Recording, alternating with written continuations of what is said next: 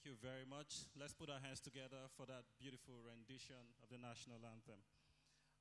Without further ado, I would like to once again welcome everyone to Government and Tech Summit 2022. The GAT Summit is jointly organized by TechNext, one of Africa's foremost tech media platform, and Ripples Nigeria, multi-award winning multimedia online news platform. To kickstart today's event, I would like to welcome the CEO and co-founder of TechNext, David Afolayan, for his welcome address. Welcome, David.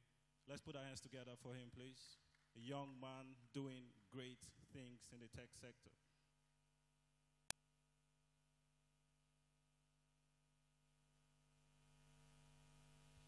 Thank you.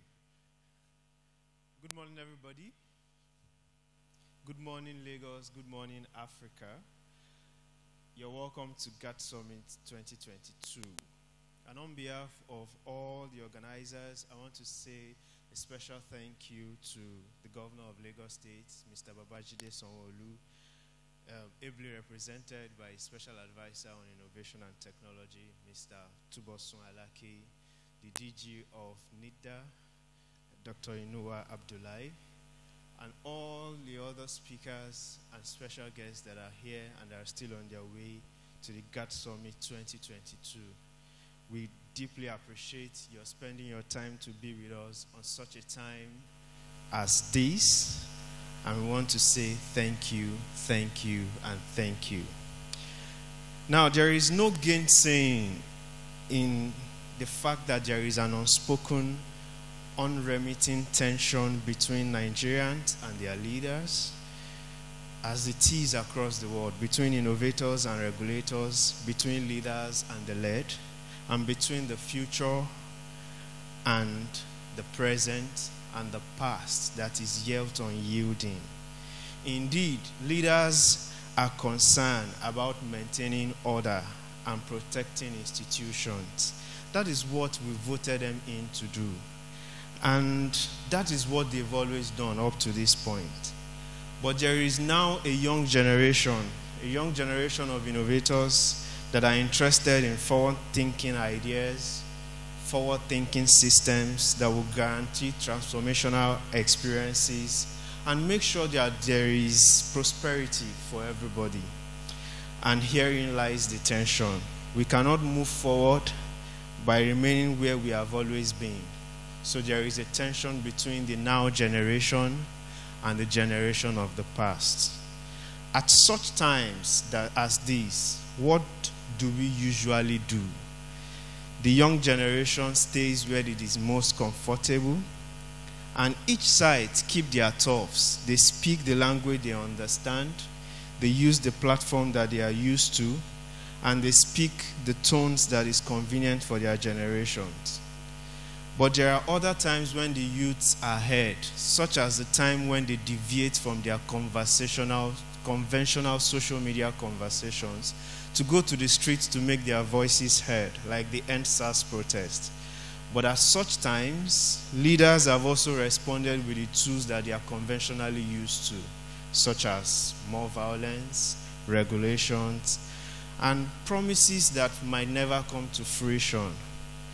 But we need to remember that the youths are not our enemies, and the leaders are not our enemies. Perhaps there is a need for us to talk. Perhaps there is a need for us to sit across the table and talk to each other instead of talking about each other. And that is the reason why we are here. And we are here for two important reasons. One, there is a need for us to communicate. As John Joseph Powell said, honest, open communication is the only street that leads us to the real world. We then began to grow as never before, and once we are on this road, happiness cannot be far away. We can protest, and we can fight, and we can restrict as much as we like, but our nation, our continent cannot move in that direction if we do not tell each other what needs to be said and listen to each other. The second reason why we need to speak to each other is that many of our leaders today We are agitators some years ago. Some of them fought against the military regime. Some of them protested during June 12th. And what we have seen across the years is that great agitators do not necessarily become great leaders. So those of us that are agitating today, we are going to be leaders in a very short time. The question is, are we conversant with the challenges that these leaders face? How are we going to quickly step into their shoes if we do not know what they are fighting against? As Friedrich Nietzsche would say, he who fights with monster must take care, lest he therefore becomes a monster himself. And if you gaze into the abyss will gaze back. Besides, there is a real need for us to exchange batons and to begin to talk about a smooth transition that needs to happen between those who are presently in control and those who aspire to be in control tomorrow. We do not need to get to the office to realize that the way things actually are. One of the key ingredients for preparation is knowing what the leaders often know but cannot share with us, and that's the reason why we are speaking today.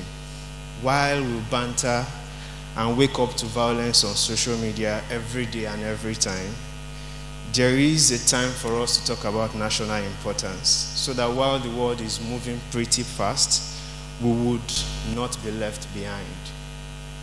So today, TechNext, Ripples, and the Voice of the People 90.3 FM has put together GAT Summit 2022 to bring the people making the laws today together with the people who are innovating today and who are going to be making the laws tomorrow, so that we can discuss the challenges that both parties face and how we can make things better. So today is history, and you are a part of it. You are lucky to be a part of it. I am lucky to be a part of it. So once again, I welcome you to history. Let the conversation begin. Thank you very much. Thank you so much, David. Thank you so much, David. For our first keynote address, I would like to invite none other than Rufai Oseni, the hard-hitting journalist of Arise TV News, to please introduce the representative of the executive governor of Lagos State. Hopefully, he's going to softly introduce him.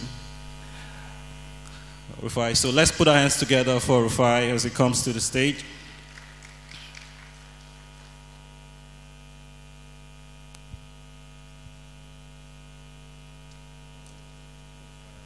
Thank you. How's it going, everybody? Great to have all of you here this evening. And I'm not hard-hitting, am I? I'm not. I mean, I'm just a passionate Nigerian that like to ask passionate questions about the things that passionately concern me, and because I see that there's a lot of greatness in this country, isn't it? If I didn't see greatness, trust me, I would have pushed the Nigerian card so high. I wouldn't. But I see so much greatness, and I see that we have not utilized that greatness, and I see there's a lot of unfinished greatness. And if you wake up every morning and you see that every day, that is a motivating factor for more conversations. And I think in Nigeria we don't talk enough. We don't talk to ourselves. People talk at people, but they don't talk with each other. And that's why I'm happy about this conference, because it's actually a forum for us to be able to talk with each other. I mean, you can see representatives from the government, from NITDA and the likes, and we are talking with each other. Because really, when you look at it on the other end, we both want the same things. We're not adversaries. We both want the best for one another. Because if tech grows in Nigeria, the government will benefit from it, isn't it? They'll take back big revenues to be able to develop the country. So we are both in this together, and the moment we realize that, we become less antagonistic. And the government too wants the development of young people, because when young people develop through tech, you can get a lot of people off the streets, people that are jobless, that are doing nothing, and the country can grow in general. And tech is the future. You remember the good old days? A few young people in their 20s and 30s in places like Silicon Valley in America, pushing the envelope. Those people became the likes of Google, the likes of Microsoft, and these boys started up from their garages, but look at what they have become today. Today, Google has got revenue as big as most economies in Africa. And business can actually transform Nigeria. So it is cheers to more partnership. And that's why we have no other person than to give us the keynote for this by having our chief, resident officer in the state, because we're actually in his state. The Lagos State Governor, but is ably represented by Tuboso Alake, the essay on tech, innovation and development, to give us a keynote address in this great occasion. Please put your hands together for him. Thank you so much. The governor really wanted to be here, but something came up and he couldn't make it here today. And he extends his apologies. Thank you so much. Bless you. Thank you so much, Mr. Rufai. I must say, I agree with him. He's not that hard-hitting. He's very passionate, and I'm a fan of his. So, good morning, everybody. DG Nita, good morning. And distinguished ladies and gentlemen, please allow me to stand on existing protocol. So my name is Tuboso Alake. I'm the special advisor to the Governor of Lagos on innovation and technology. I'm representing the governor here today. He couldn't be here. He wanted to, but other duties came up. And so I wanted to convey his words to us. A topic that was given to us from TechNext called Regulating for Prosperity, the Lagos example. And I'll just be going through some of the words, but I would also be adding a few things because Lagos, as you well know, is a giant in Nigeria, and there are so many things happening. But I think we face many existential challenges today, not just in Lagos, but in Nigeria as a whole. And we are quite bullish about the position of Lagos, not just in Nigeria, but on the African continent. And so with that, Lagos, with a GDP figure of almost 150 billion US dollars, and a population of around 22 million, there exists within Lagos a tremendous amount of potential to deliver on real economic value for its citizens. Lagos's economy is larger than that of Kenya, Ghana, and Ivory Coast. And so Lagos in itself represents the economic engine of the entire northern part of sub-Saharan Africa. And so Lagos, if you take Lagos as a country on its own, it will be between the 6th and the 8th largest economy in Africa, right? That's how very important this state is. And there exists within Lagos tons of potentials like you seated in this room. But in equal measure are the challenges it presents in relation to socioeconomic management, in terms of demographics, and of course in terms of climate change. Lagos, as it stands today, is about a third of Nigeria's gross domestic product. Of course, with leading sectors in telecoms, finance, real estate, retail, digital technology, and other service sectors. A diverse and educated workforce, a progressive business and entrepreneurial environment, and a relatively stable regulatory environment are major contributory factors to the dynamism that exists within Lagos. One of the key factors for driving sustained economic growth, as we all know, is regulation. Getting regulation right, more often than not, constitutes striking the right but sometimes uneasy balance. This balance must be struck between factors such as risk and reward, environmental protections versus industrial output, value creating incumbents versus new innovative newcomers, present trade-offs versus future earnings. And so when regulations are being formed, there are tons of factors that one has to look at, right? There are people creating value currently, and there are people coming to disrupt or to change the type of value that is being created. These are some of the uneasy balances that formulation of regulation must take into account. So let me give an example. In cryptos, for instance, questions regulators must need to grapple with include what risks are engendered by a currency that is not issued by a central bank. So if we understand the DNA of central banks, right? Central banks are made to protect the financial system.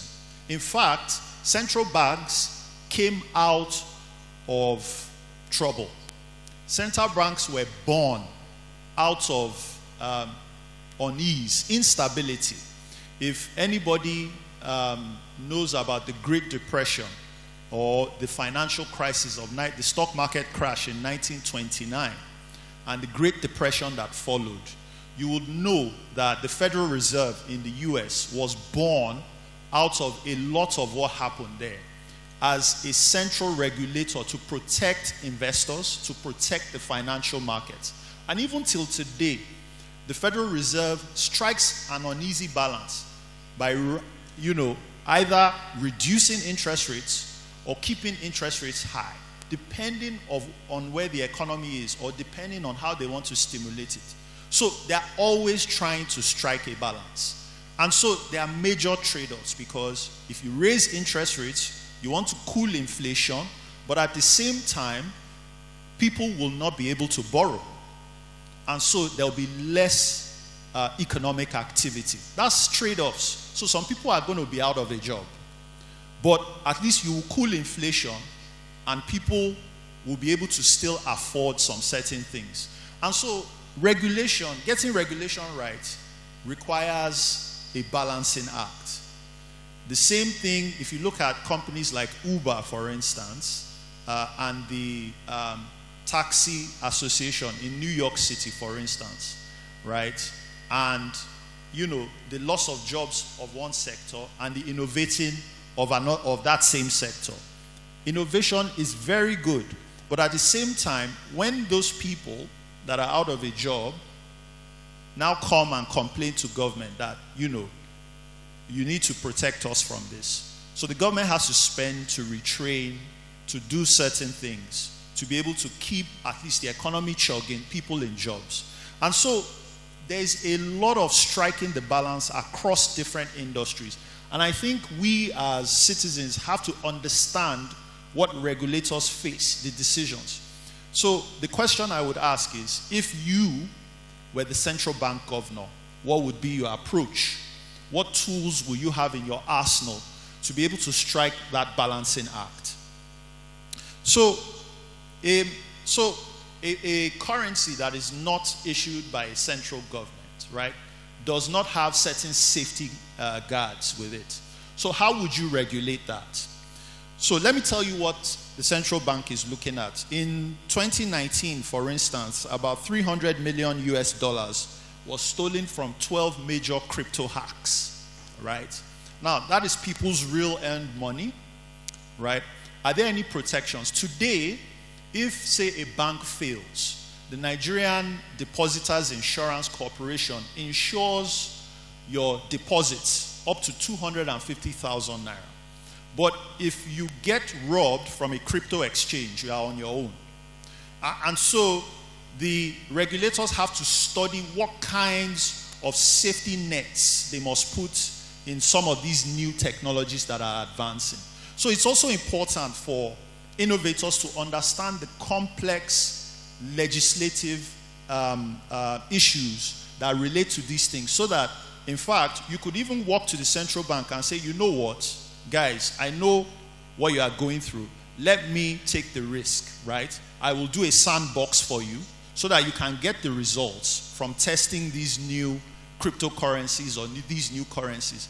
Your understanding of what they face might even lend you to be of more value to them. So it's very important we understand some of these complexities, right? In medical science, for instance, how do you ensure the unintended consequences of gene editing does not tamper with the fundamental human genomic makeup, right? So when you look at advances in precision medicine, when you look at advances in gene editing, so people want a certain kind of color, right, for their children, or a certain height. And so this has taken them to manipulating the DNA. Now, you have to look at, what are the consequences of that, right? And so what regulation tries to do is study what the consequences are and put safety nets or safety guards in place so that the fundamental makeup of the human genome is not tampered with. So you have to understand these as well so that you can be of value in the regulation process. How do you regulate and minimize the occurrence of fake news, right? Everybody has a voice on social media now, but there's a ton of fake news going around. How do you regulate that? If you've been watching the US Congress of late, recently they've been summoning a lot of the heads of the social media companies, Google, Facebook, even Apple device manufacturers, right, to see how they can tame occurrences of fake news, because we all know how that turned the 2016 election in the US and the emergence of Donald Trump. And so regulators are grappling with the fact that, okay, people need to be free to express themselves, but what is the level of responsibility that you must have? Can you pay if you say something about somebody and it's not correct? What is the level of consequences that you are held accountable to? Because words do have power. And so how responsible should you be? And how responsible should the company that is giving you a platform be in regulating what you say and making sure that they are facts and not alternative facts? So these questions, they pose serious socioeconomic consequences. In Lagos, we are fully aware that regulation must be kept in step with advancing technology sectors. So we are not unaware of the advancing areas in financial technology, in agri-tech, in the gig economy. And technology entrepreneurs today would find that Lagos State is one of the more improving environments to do business, not only attributing to its large market size and dynamic labor force, but in its regulatory and civic friendliness to technology development. Now, I don't say this lightly, because Lagos State, more than other places in the Federation, have experienced the tremendous share of growth in terms of technology. At least between 2019 and 2021, in 2019, about between $600 to $700 million in venture capital investment came into Lagos. By 2021, it was in Nigeria, 2019, about $600 to $700 million in venture investment came into Nigeria. In 2021, around 1.7 billion, right?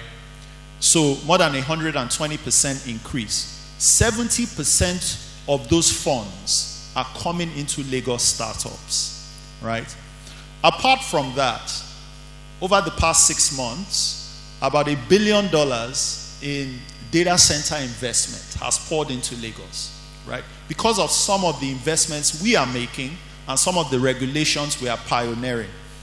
And let me take you through some of the things that we are doing in Lagos to be able to enable technology and to drive it, to drive value addition in this segment.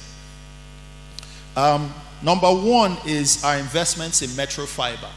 I'm sure if people have been going around, you've been seeing a lot of digging of late and us spreading a lot of technology infrastructure, fiber optic cables and things like that. So I can tell you today we've spread about 2,900 kilometers of fiber optic infrastructure in Lagos, right? We are about to launch the first phase of 3,000 kilometers. And it's not only fiber that we are putting, we're also putting duct infrastructure so that a company like MTN or Airtel, they say they want to put fiber optic cables across the city. They don't need to dig the ground anymore. They can just use the existing ducts that we've put in the ground. And that saves them a ton of money in terms of the deployment costs, and hopefully they can pass on those savings to customers. Over the past 2.5 years,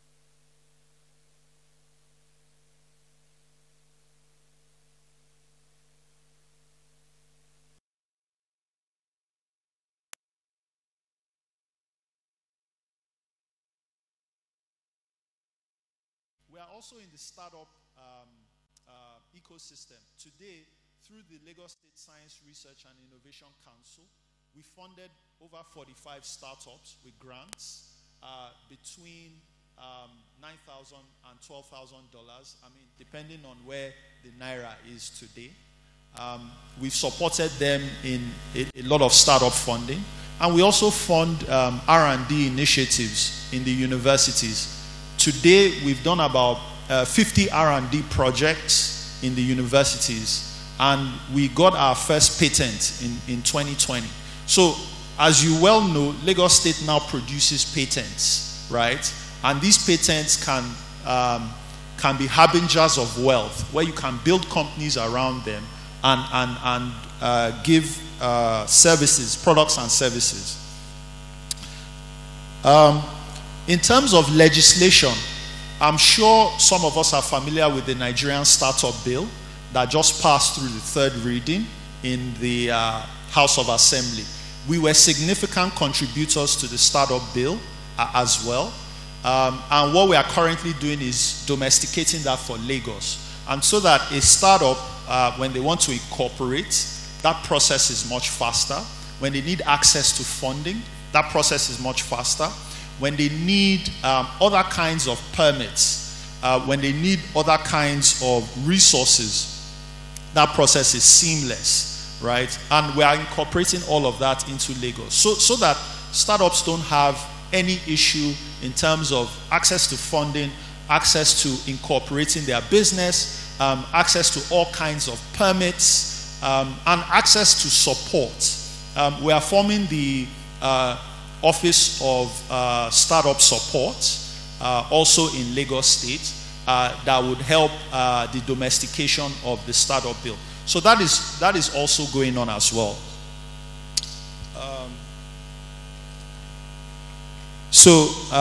We are also looking at the technology campus in Yaba. I must add that the emergence of Yaba, the Lagos State was also involved. The first fiber optic cable that was deployed in Yaba gave rise to a lot of the startups there. And it was Lagos State that actually gave the right of way at the time to Main 1 that delivered the cable and saw the mushrooming of a lot of startups in that area. And of course, we also recognize that a very vibrant technology and startup ecosystem requires safety. And so we are also in the midst of designing the first cybersecurity policies for Lagos that will protect online businesses from all kinds of hacks and all kinds of online compromises. If I had time, I would speak about more, but this is just a snapshot of some of the things we are doing to be able to enable technology investment and startup activity in Lagos. And so it's very important that you know that Lagos will continue to drive enabling initiatives and policies that will put the state in a better stead. It's important that Lagosians, young people like yourselves, realize the complexities of civic governance and legislation, and do their part by participating actively in civic exercises, especially in engaging with your representatives. Wherever you live, whether in Ikeja, whether in VI, whether in Alimosho, you need to engage with your lawmakers, right? That relationship helps you to contribute positively to the legislation that is being formulated. And so we, on our part, will work even harder to make sure that we make Lagos the Lagos of your dreams. Thank you very much.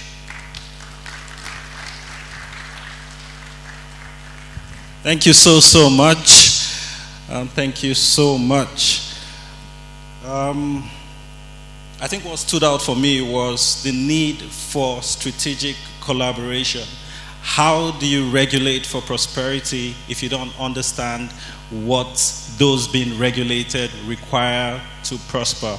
So I think it's very important for there to be sustained strategic collaboration between the government and the private tech ecosystem players. So thank you very much for your deep insights and the perspectives that you have. I believe that in Nigeria, Lagos State is the pace setter when it comes to public sector innovation. We appreciate the work Lagos State is doing, and we hope for better regulated tech ecosystem in Lagos State. And if we do it right in Lagos State, it's going to be better for the rest of the states of Nigeria. So thank you very much. Well done. We hope for better things and bigger things from Lagos State. Let's put our hands together once again for the government of Lagos State. So I don't know if it would take, I don't know how long you're going to be here, if we would do a group photograph, and then, okay, no, I know we're getting to the next panel session, if you'd be in, and then we'll take the group photograph, so that's fine. So I'm going to welcome Rufai Hosseini to introduce our first panel session for the day. He's going to be the moderator for the first panel session. Let's put our hands together for him. So the first panel session is regulations and the fintech space. To regulate or not, confronting the dilemma. So Rufai is going to take it from here. Thank you so much for your time once again. Real quickly, we'll go straight to the panel session. The panelists, we've got Chibuzo Anthony Afobi, Director of Financial Policy and Regulation, okay, at the Central Bank of Nigeria. Just to let you know, there's a stopwatch. Will end less than 40 minutes, maybe 35 minutes. Hanu Agboje, founder and CEO of Patricia. He's unavoidably absent. Muhammad Ibrahim Jega, co-founder, Dominant Blockchain Solutions Limited. Big round of applause for him. Bukola Olutaya, Managing Director, Stellas Bank. Jeffrey Adam, fintech professional and growth expert. Big round of applause. Bola Jomali, former MD, NASD PLC. And William Phelps, investment manager, Adavas. Big round of applause for them as they come on stage. Pleasure to have you all. I understand that our rep from CBN will join virtually. You have the microphones there on the seat, so I think this is the full microphone. Okay. Do you have yours? Yes, I have mine. Okay. If you want to stream this event, just go to TechNext on YouTube and Facebook in case you want to share the links for the live streaming of today's event. Thank you very much. Okay, thank you all once again. I think it's best to start with Mr. Chibuzo, that is virtual, FOB, Director of Financial Policy Regulation, Central Bank of Nigeria, since we're talking about fintech regulation here. Can we get a feed that shows him? And can he say something? Do we have him? Okay, while we try to battle that, I'd like Mohammed Ibrahim Jega, co-founder, Dominant Blockchain Solutions, to give us insights on how regulation has shaped his markets in Nigeria. Could you have done more with all the regulation? What are we even regulating? Thank you so much. Good morning, everyone. I'm so excited to be here with you. Thank you. Most importantly, we understand technology has as an enabler has been able to diversify and disrupt different industry on different verticals. For the subject matter fintech, we've seen how fintech is moving beyond borders, activating and disrupting space, and we feel with regulations we could be able to do more, whereby setting up parameters for businesses and also having all inclusiveness. In my industry, because my background was in the fintech space, I happened to co-found a payment company called VookPay in the early 2010, but now I'm focusing on blockchain. I'm still an owner of VookPay, but my focus now since 2017 has been in the blockchain space. I co-founded a blockchain company providing blockchain as a service. What are we doing in the space is to educate, engage, and let the people understand the different opportunities that blockchain has in the markets. Because when you hear blockchain, a lot of people think about crypto. There's a lot of myths around blockchain.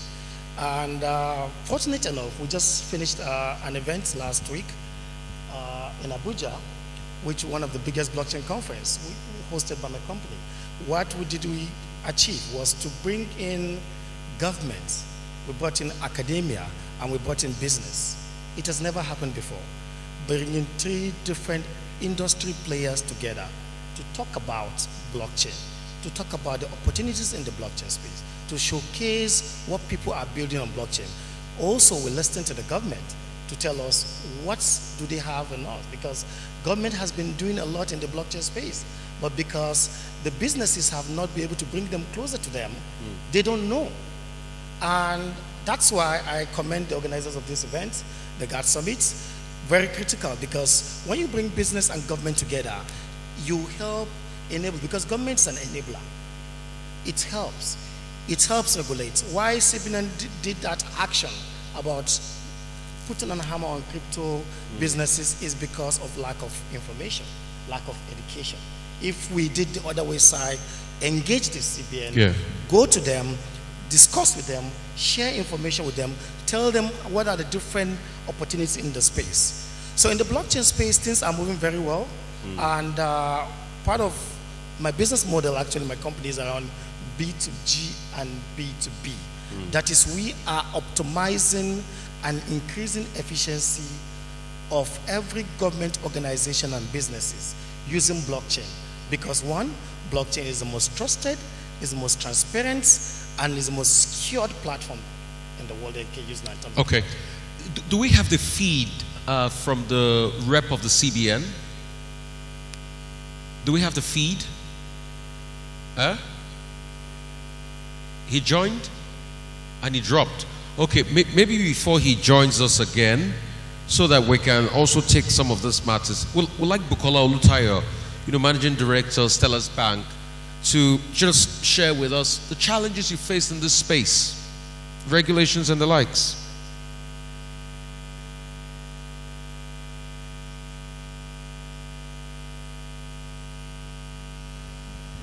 Thank you. Thank you. The challenges with regulation is actually based on, just as the rep of Lagos State government actually talked about, based on balancing 2 things. the intention of the regulators to protect the citizens and also to ensure that they support technology. But there's always this lag. What I mean by lag is that we found out that there's always this challenge in being able to balance between protecting the citizens and as well ensuring the fostering of technology.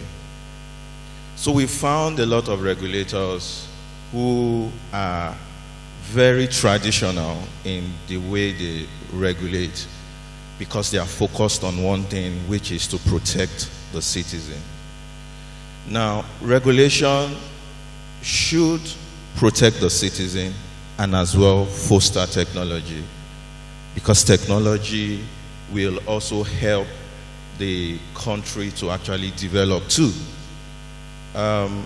Technology is actually taking over the space. The society is changing. The economy is changing. Economy is now depending on technology. The traditional economy, we can all see that it is actually, not enough to be able to, grow the country. And what can now help the economy is technology. So because the regulation is not actually fostering technology advancement, we found out that there is a little bit of the government is bending towards more of protection than being able to balance. Okay. As Stellar Banks, can you say some unique challenges to you that you faced with them? Okay. As Stellar's Bank, we decided to go digital. There is a digital banking, there is neo banking. Neo banking is complete online banking. There is no structure. You don't go into the bank at all. And neo banking gained its antecedent of growth during the COVID-19, especially in the Western country. Nobody wants to go out, and then you still want to do your transaction. And the thing is that industry is what about $47 billion, and it's recently just started or gained its antecedent between maybe in the 20s, maybe from 2018, 2019, 2020. But 2020 it grew rapidly. So what we decided to do, okay, let's go digital. The brick and mortar, the traditional banking is not the thing any longer.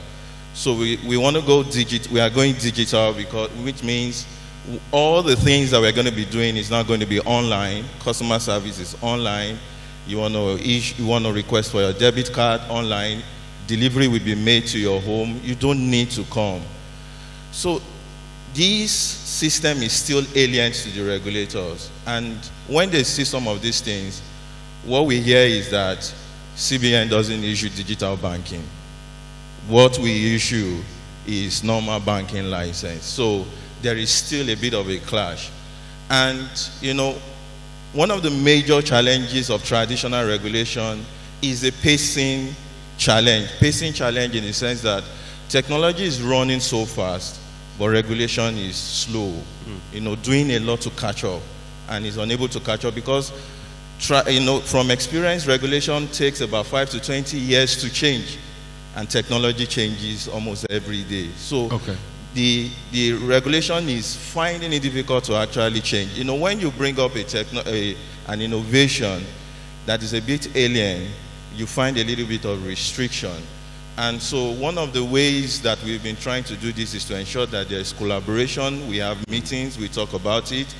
We try to, advise the regulator to ensure that regulation is more adaptive now, because it should be more responsive and iterative, and it should be outcome-based. What do we want to achieve? Are we able to achieve it? I think the Lagos State Rep was also talking about regulatory sandbox. If some of these things you don't understand, we can create a test environment. Let's look at some parameters. Let's test it there. Let's see if we are violating any of the laws or any of the policies. So if we violate, then you'll be able to call us back. So those are some of the things that we are discussing with the regulators. So the major issue is the fact that there's a lot of innovation coming up, and the regulators are, finding it slow to catch up with that innovation. Thank you so much. Great point. I will still be able to connect to the CBN rep because there are a lot of questions that he needs to answer. Work on it. Okay, we're not still connected. I'd like Bola Jomale, former MD, NASD PLC, to please wade in, on this. And before we come up here, we're talking about some insights and probably things we can learn from Malaysia and the likes. Okay. Okay. I think she's coming. Okay. And this was not a technology issue. Before I do say anything, I would like to say a big thank you to Mr. Alake.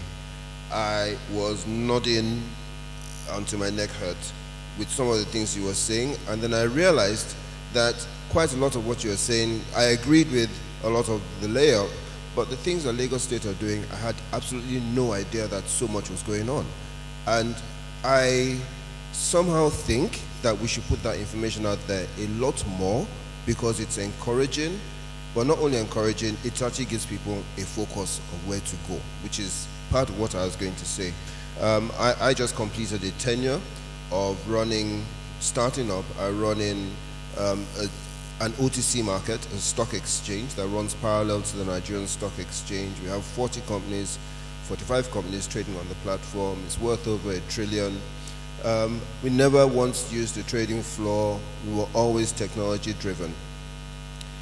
Challenges were all over the place, but before then, to the conversation we were having, and I'll get back to what we're doing and where we're headed, but I was chatting with a young man a few days ago, and he was saying that he runs a company that does virtual wallets, and he is in 16 countries. This is a Nigerian. I met him in Lagos, and he's in 16 countries.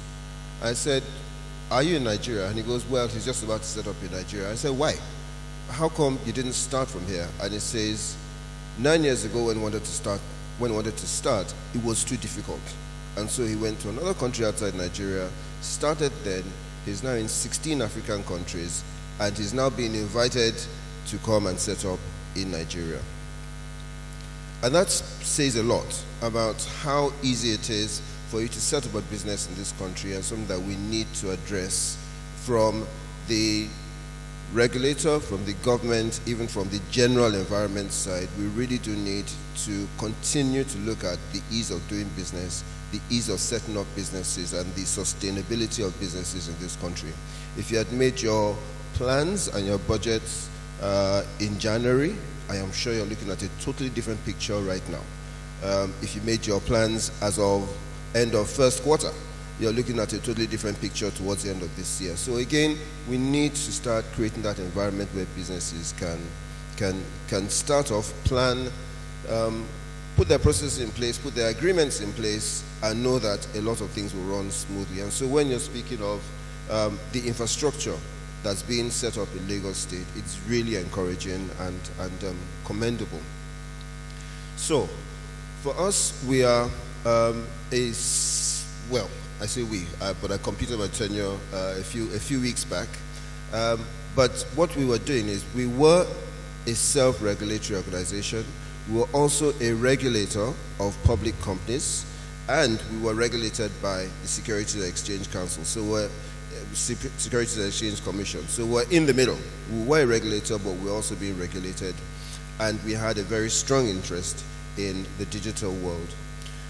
We recently signed an agreement with a Canadian blockchain company that is already running digital exchanges. We did a pilot run last year.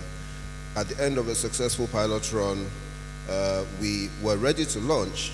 And so we went to our regulator, the Securities and Exchange Commission, and we said, "We've done this, these are the results, we've engaged in conversation, we want to open a digital exchange." And they said, "You can't. There are no rules." And we said, "Okay." And then the rules came out this year, and we find out that there's a certain restriction in the rules that's going to delay our starting. In addition, is the question of whether all things crypto, anything that is in the virtual space, is an untouchable according to the CBN, or whether some are allowed or not. So there's that conflict already between even our regulators. Some say it's untouchable, some say if it is a security, then it is tradable. And so you need to go into the which are allowed, which are not allowed. Is there an apex regulator somewhere or not? Third problem.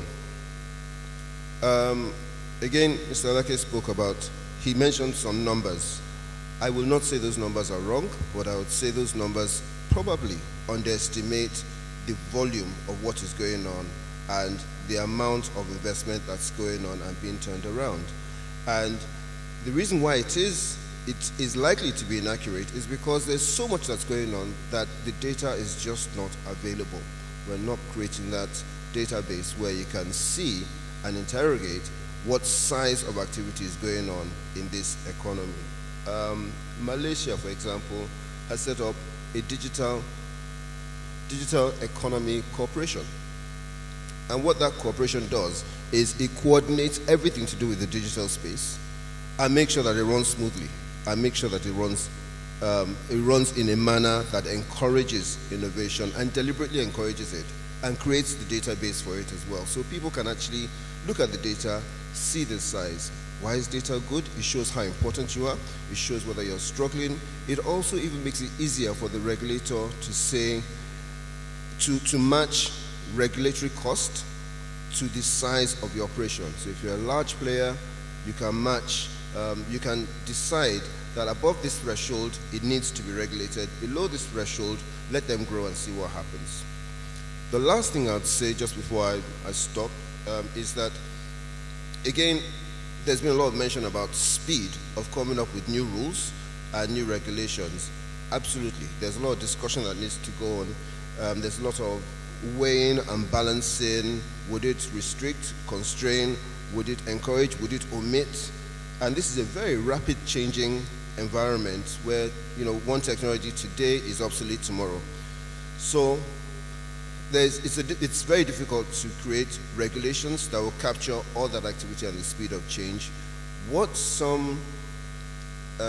may be more effective is always coming up with just guidelines, first of all. Just general guidelines, so that those guidelines set some certain parameters within which you can operate, and as time goes on, it can then be codified into regulation, rather than starting off with the regulation and then finding out that the regulation is either limited or just doesn't cover the whole spectrum, and then you have to go back and start trying to change the regulation. So I'll stop at that point. I mean, thank you so much. Great insights there you just shared. And we keep seeing a common thread of collaboration. And that's why I would love the rep from the CBN to jump into this. Have we been able to get him? Huh? We can't get him. So I'll come to you, Jeffrey Adam. And I just want you to, tie all of this together. The regulators are not running as fast as the businesses. There's a dichotomy there. How can we bridge the gap? Well, I listened to a lot of what has been said, and very interesting points, and the Minister of Innovation as well, good point as well. I've been in the industry for over a decade. I've had to sit where people have come to say, Jeffrey, I want to build something and this is what I want to do. And there's always the conflict of, do I have the right ability, capacity, right to run that business? That's one side. I've worked with banks and the fintechs as well. But two things I'd like to state to wrap this together. If we look at the statistics, would we put the regulation and the regulators at a positive or at a negative? To be honest, a huge positive. And I'll give you some statistics. 7 years ago, if we look at the number of deployed terminals in the industry to now, huge progress. If you look at the number of startups in the fintech industry, a handful. Today, over 1,200. Is that not a positive? if you look at the microeconomics of the states and the fact that a simple but very effective policy was stated around the agency business and how that has evolved and enabled a lot of businesses at the micro level, is that not a positive? If we look at the innovation that we're finding in transport, in health, in food, in almost all sectors in Nigeria, it is the enablement of people to run online businesses that has made that possible. Now, we have a shuttle business that it's not just the typical 4 passengers, but you have a whole bus being able to be booked and pick up people. That is being encouraged by certain innovation that has been possible through the regulation. Now, I don't want to go into the statistics of the numbers of transactions that has been enabled and the billions of dollars that is bringing into the economy. So I would say a huge positive from the regulatory part. Don't worry, don't talk. You can talk about it. The tax guys are not here. Okay. But are there negatives? So to be honest, there are. And a few have been mentioned already. Speed. But more importantly, knowledge. People can see all the structures and the policies and the documents, but do they understand it? Can they interpret it? Do they know how that applies to the ideas and the innovations and the things that they would like to do? So what happens is I sit in a business meeting and have all the stakeholders there, and they're talking about a certain huge project. And it just appears that people know what the regulation is saying, but they don't know how to interpret it into what is applicable in business situations. And I think this is something that the regulators can improve on. And I hear you say there's a lot of things that Lagos State is doing, but people don't know. Even if they do know, how can they interpret this to become a viable business tool that I can use to innovate and do more things in this space?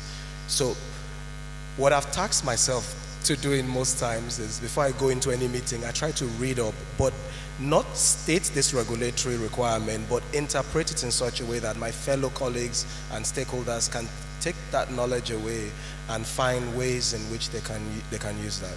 And I think if we have a lot of improvement from interpreting those policies, we think that we've blown, we haven't. There's so much opportunities from just understanding these policies and how they can enable businesses.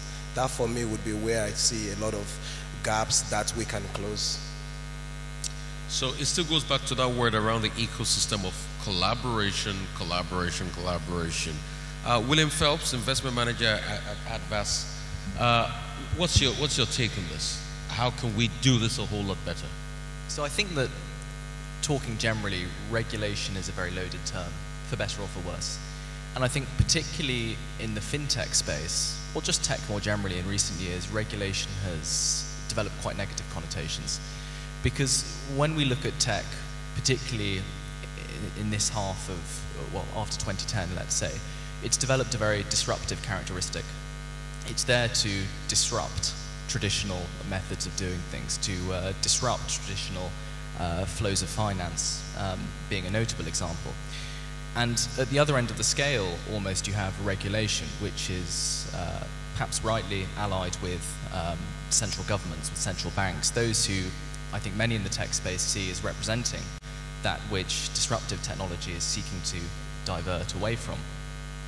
But I would argue that this is very much a false dichotomy, and one which, you know, as has been touched on in everyone who's spoken this morning, is an unhelpful one. Because really, particularly in Nigeria, but I think globally as well, we see many recent innovations in tech regulation being incredibly helpful to the development of a dynamic and collaborative, to use the term again, ecosystem. So if we look at, for example, the startup bill, which is, you know, something that not only stakeholders but also all participants in the process should be both excited and proud of themselves for, there are huge opportunities presented for the development of a regulated but at the same time progressive tech ecosystem in Nigeria. So I think what it comes down to fundamentally is marrying previously opposite poles of regulation and innovation to create the sort of ecosystem which, say for example, the startup bill is well on the way to doing. Now, for my sins perhaps, when it comes to what I do, I mean, I'm very much involved in the investment side of things and investing particularly in blockchain in Nigeria and in Africa, which perhaps stands as the greatest example of an industry which has been affected by these conversations and these dichotomies.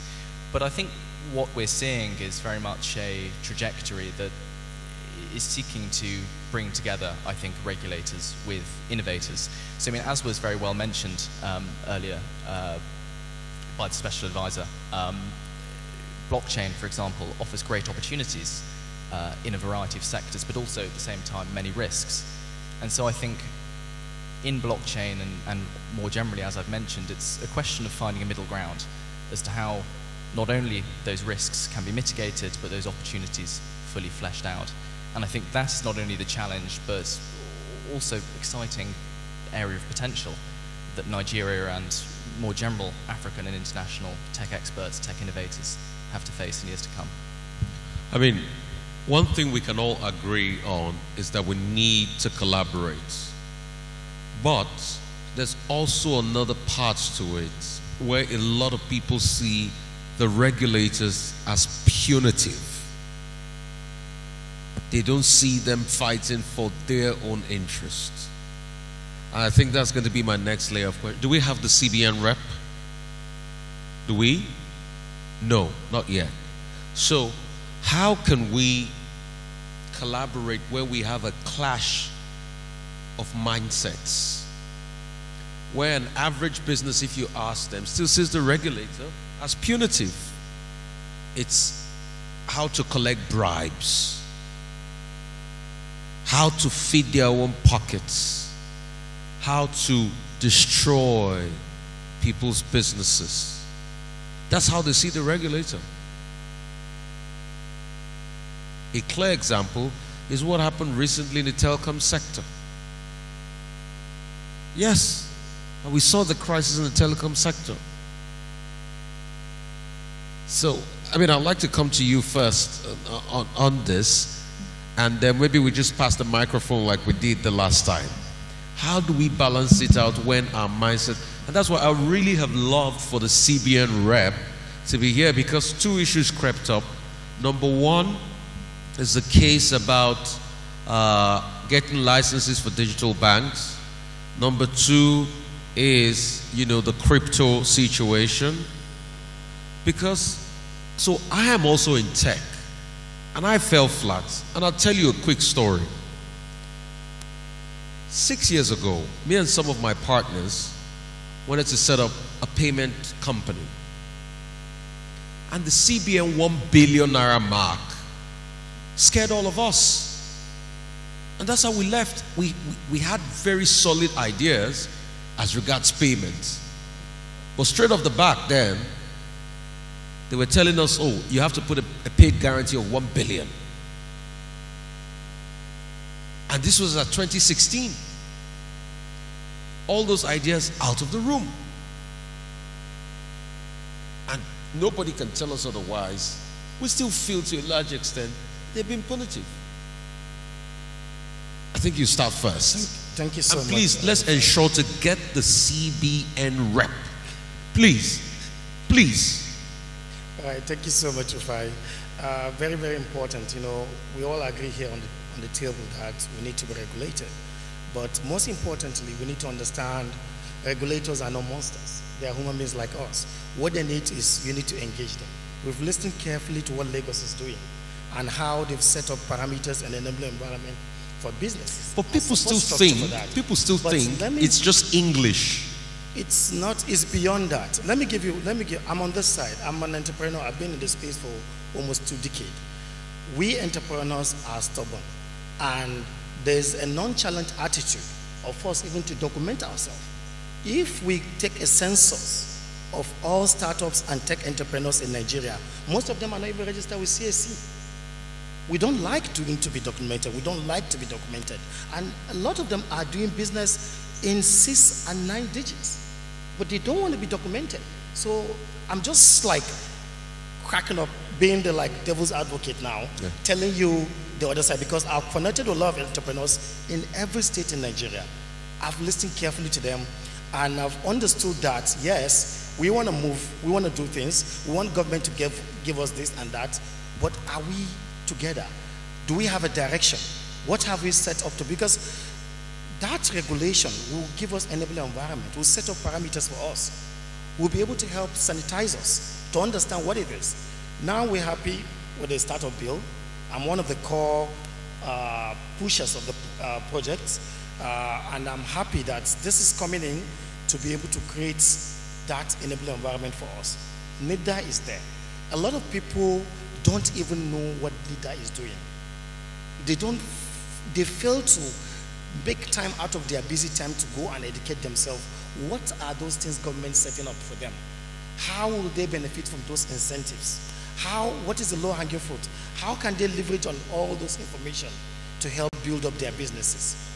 Yes, we understand sometimes governments are too aggressive in terms of their approach, but I'm telling you this, if we engage them as a force, did you hear me, sir?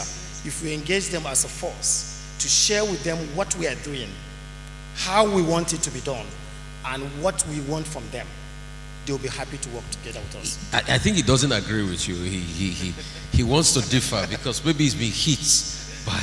Okay, I'd like to say this. There is a little bit of issue with the way things are being handled. And what I mean is that regulators can mean well for players. But how do you let the players know the reasons why you are doing some things? He talked about an idea now, and they asked him to drop a particular guarantee. Do they understand or do they know the reasons why they are asking them to do that? So there is this, as you said, there should be this collaboration. Now, regulators, players, they are not enemy. Regulators are supposed to be able to, or maybe the staff or the people who are representing the regulators should be able to explain to the players why some of these things are being done. You don't just, mention some things like as if it's a fiat or a command. You understand? We are in this thing together, and the goal of everybody is to ensure that this country gets better. By what you're doing, by what the regulators are doing, we are all contributing to the country. Yeah. So we are not supposed to see ourselves as enemy. Are they explaining the reasons behind these actions? And sometimes when policies are being made, are the players carried along? So, he talked about knowledge. The truth is that if you don't understand how that industry is being played, some of the policies that you're going to be dishing out is not going to be consistent with the way the things are being done there.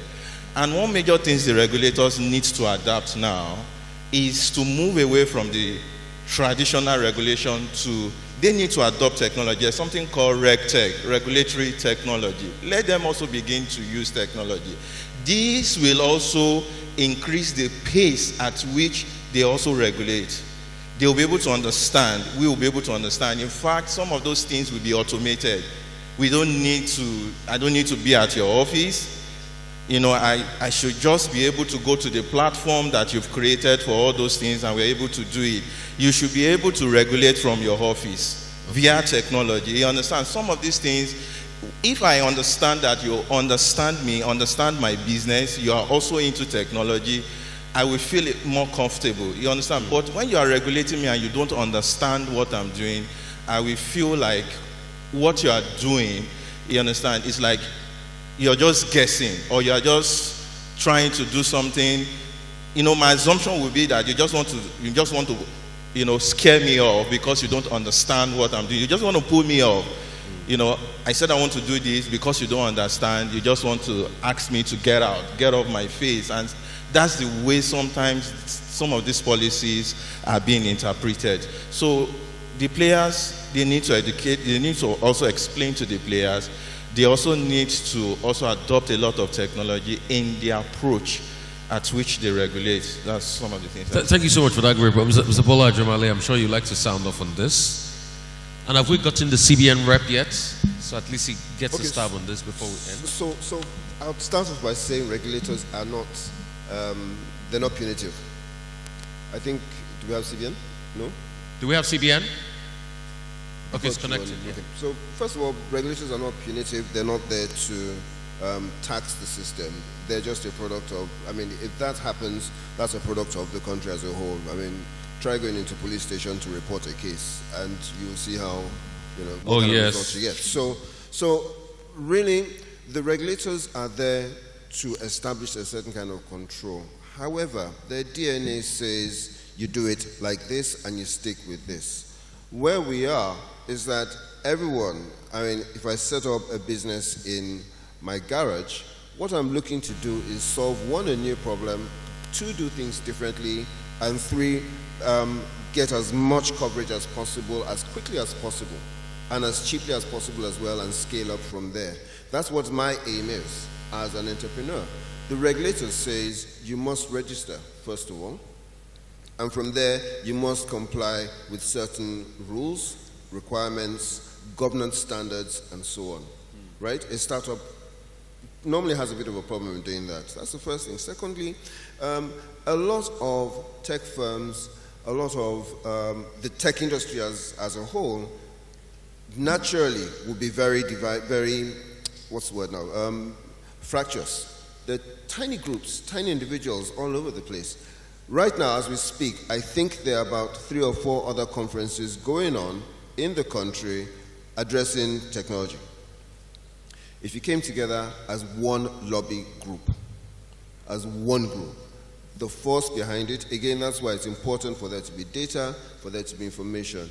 If everyone comes together and say, we are the tech industry, whether we have a regulator or not, we are the tech industry, and we need to have these things in place, I'm sure somebody will listen, and it'll be a far more powerful voice than just the 6 of us up here saying it's necessary. I think we should create a movement where the whole tech industry comes together and establishes itself as a force, just like you have the Manufacturers Association of Nigeria of the past, the bankers associations, and so on. The tech industry needs to come together, form an association that is a strong lobby group and shows its importance to the country.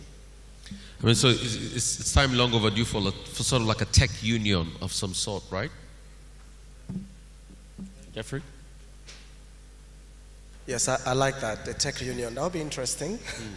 But I think to add to his point as well, most times, because we are the business end of this whole economy, we often are explorers. We go out and find what's the new idea, what are the things going on in other parts of the world, probably faster than the regulators.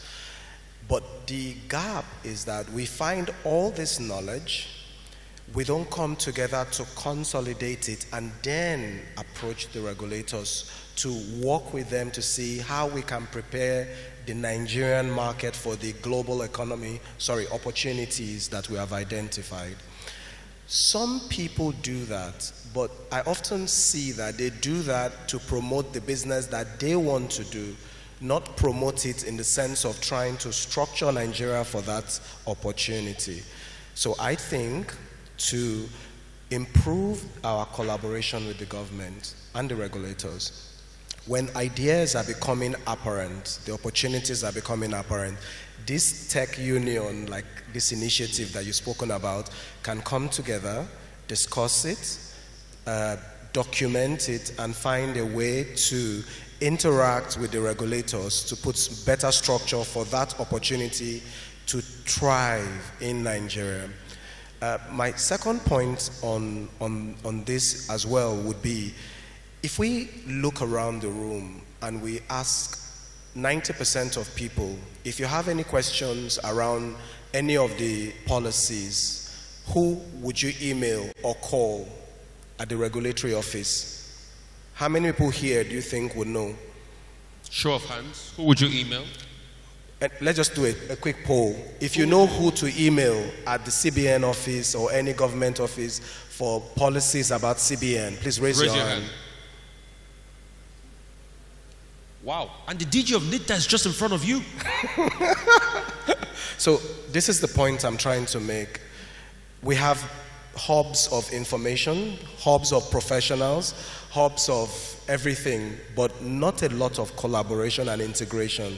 This is the players in the industry, and not one hand was raised. So I wish the CBN people were connected. One of the things I would like to ask is put a customer service department in place so that people can call in to find out things. People can call in to get more information. People can call in to give ideas. People can call in to give updates on future tech and future opportunities that you can bring people together to create a framework for. This is the gap that can really exponentially improve our economy in tech. I mean, makes a lot of sense, and that's why we need that tech union. Probably we'll like to knit that too, to be members of that tech union and draw every other regulatory body in tech.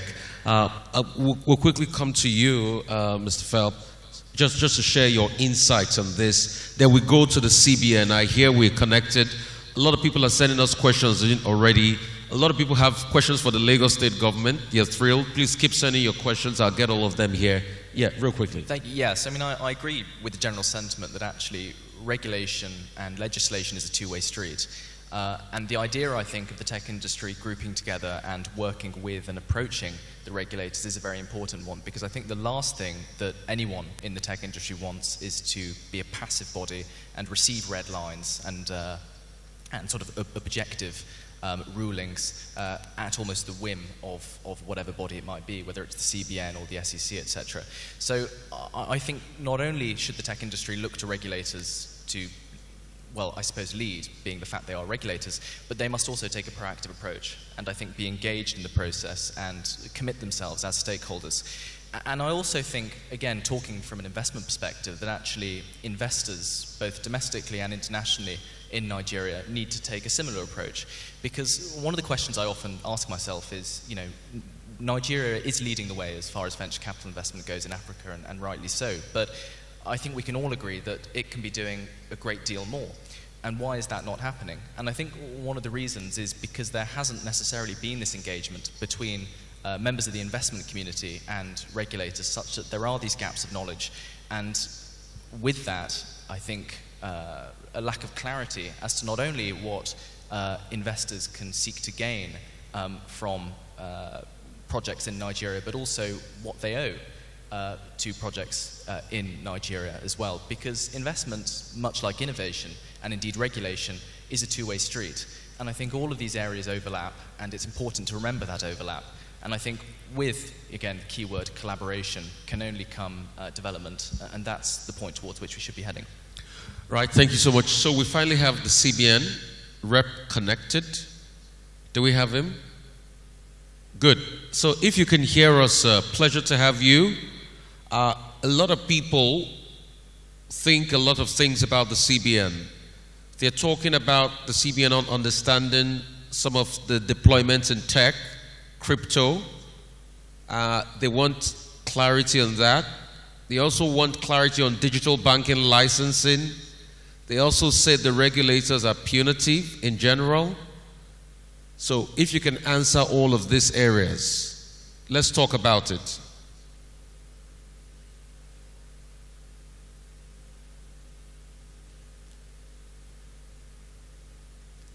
Can you hear us? Okay. Shall I repeat it? Did he hear me? So he can respond to it. Yeah. So, and please, you can also send in your questions. I understand we have some questions. David, I'll be waiting for those questions. If you can send some of them to me. Here we have a lot of questions for the Lagos State government. And the Lagos State government too, probably they'll be part of this, our tech union. You know, when they sit in, because we must have something. We must have sort of like a consultative forum where we meet, maybe a quarter every year, and we're constantly talking. You know, it's because we don't talk, that's why it looks as though we're doing things in silos. Maybe once every quarter or twice a year, where we all meet. And the good thing is that we're in tech. We don't have to collect ESTA code. We can sit virtually and communicate and talk and have these conferences. It's post-COVID.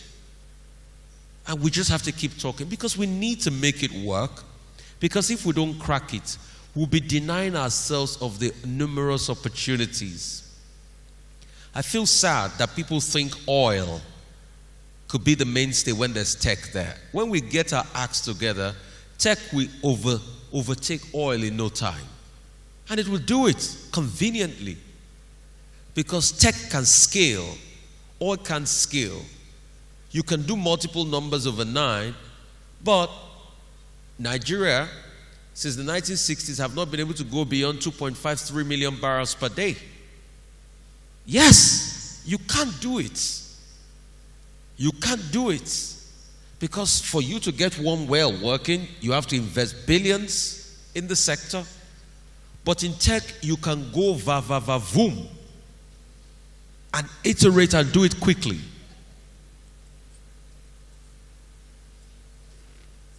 Yes, we're waiting for the CBN rep, please. Okay, please, we'll like the DG just to come up while we try to set up the CBN rep. If we get some questions, please just come up, sir. The DG of NITDA, if you can just quickly give a quick insight in his keynote. Yeah, because of time.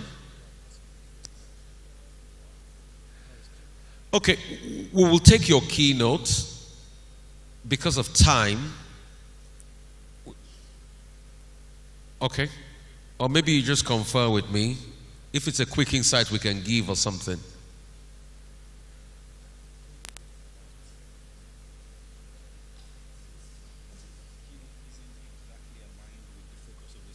Okay. Okay, please just give us your insight, then we'll take your keynote afterwards.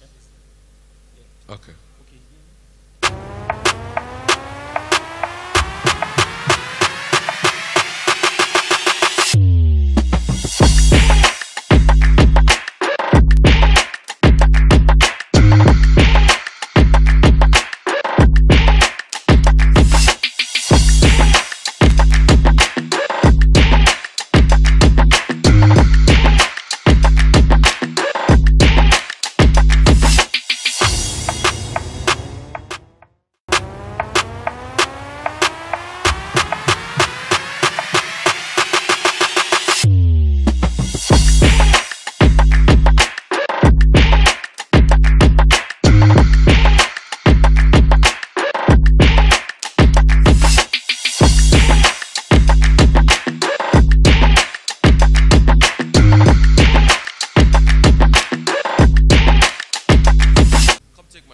Why does Lagos State want to kill existing business? Okay, will there be avenue for investors in this summit? I know you guys do a lot of investment in blockchain. If you can just talk to them about investments and how they can reach you, if they have ideas in blockchain. Yes, absolutely. So yeah, I mean, I guess talking in general, blockchain, very exciting, not only for the sector as a whole, but also for Nigeria in particular. I mean, I've been based in Lagos for about a month now. I'll be out here for another few months, and I've seen more energy in Nigeria than, well, anywhere else in Africa, or indeed, I think Europe, when it comes to blockchain. And as investors, the company I work at, Adiverse, are always looking to facilitate and foster that energy and that growth. So you can contact me very easily, William at Adiverse, ADAVERSE.co,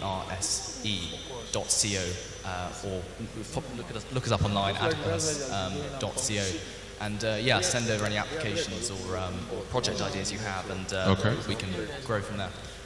Thank you so much. So if you need investment in blockchain, Adverse is there. We'd like to call on the DG of NITDA to come up for his keynote. So sorry, we understand you're pressed for time. Please, a big round of applause, and you can do the official introduction once again. Thank you so much. Big round of applause so we don't welcome, sir. Yeah. So we'll take the combined Sorry, we'll take the combined Q&A for this panel after his keynote address. So just keep your questions. We're going to take that, and Rufai is going to coordinate that. Okay, so quickly, let's do a quick group photo, this panel session, yes, with the DG for keynote, please.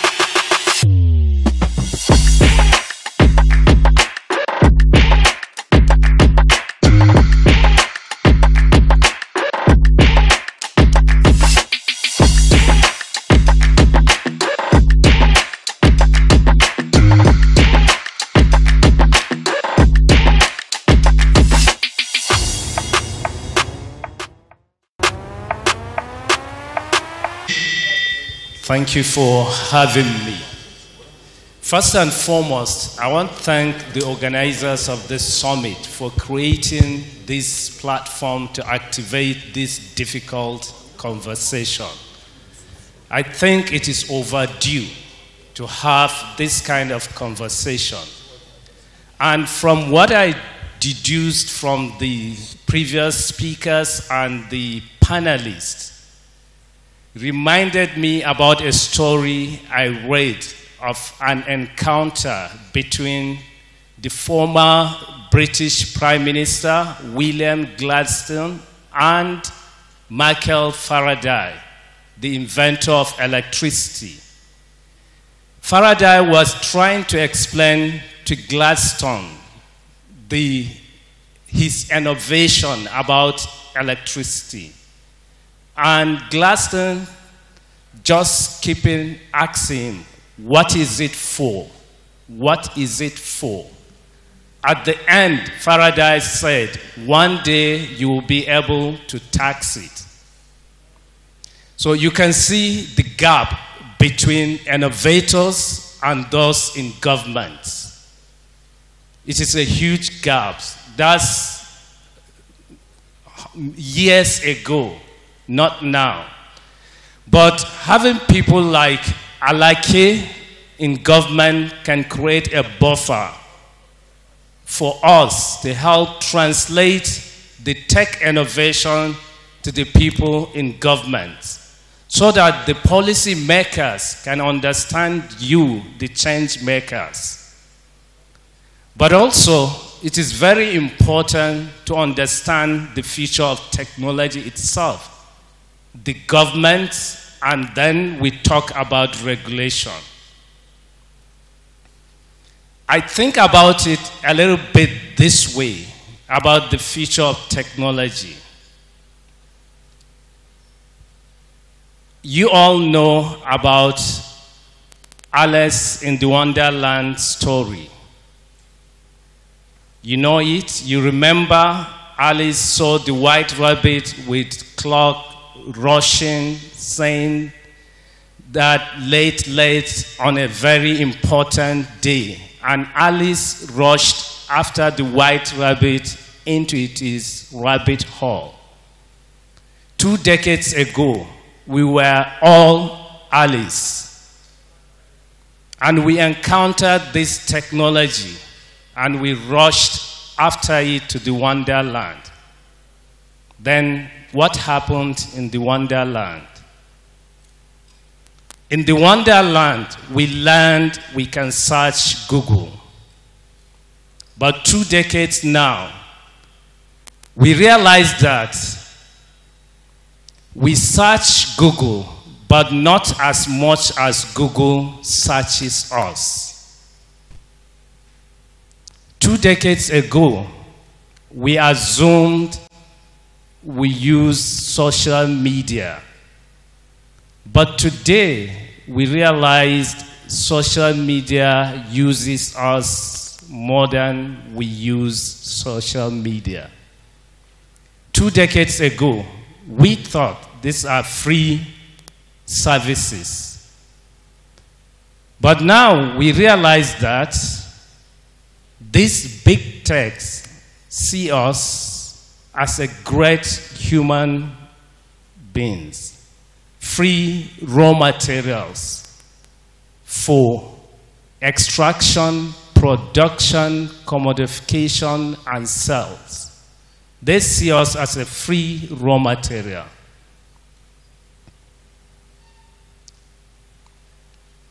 Our most dangerous illusion in the wonderland was we see these platforms as an unprecedented tool to improve democracy and increase freedom. But now we realize that these unprecedented platforms are eroding democracy and diminishing freedom.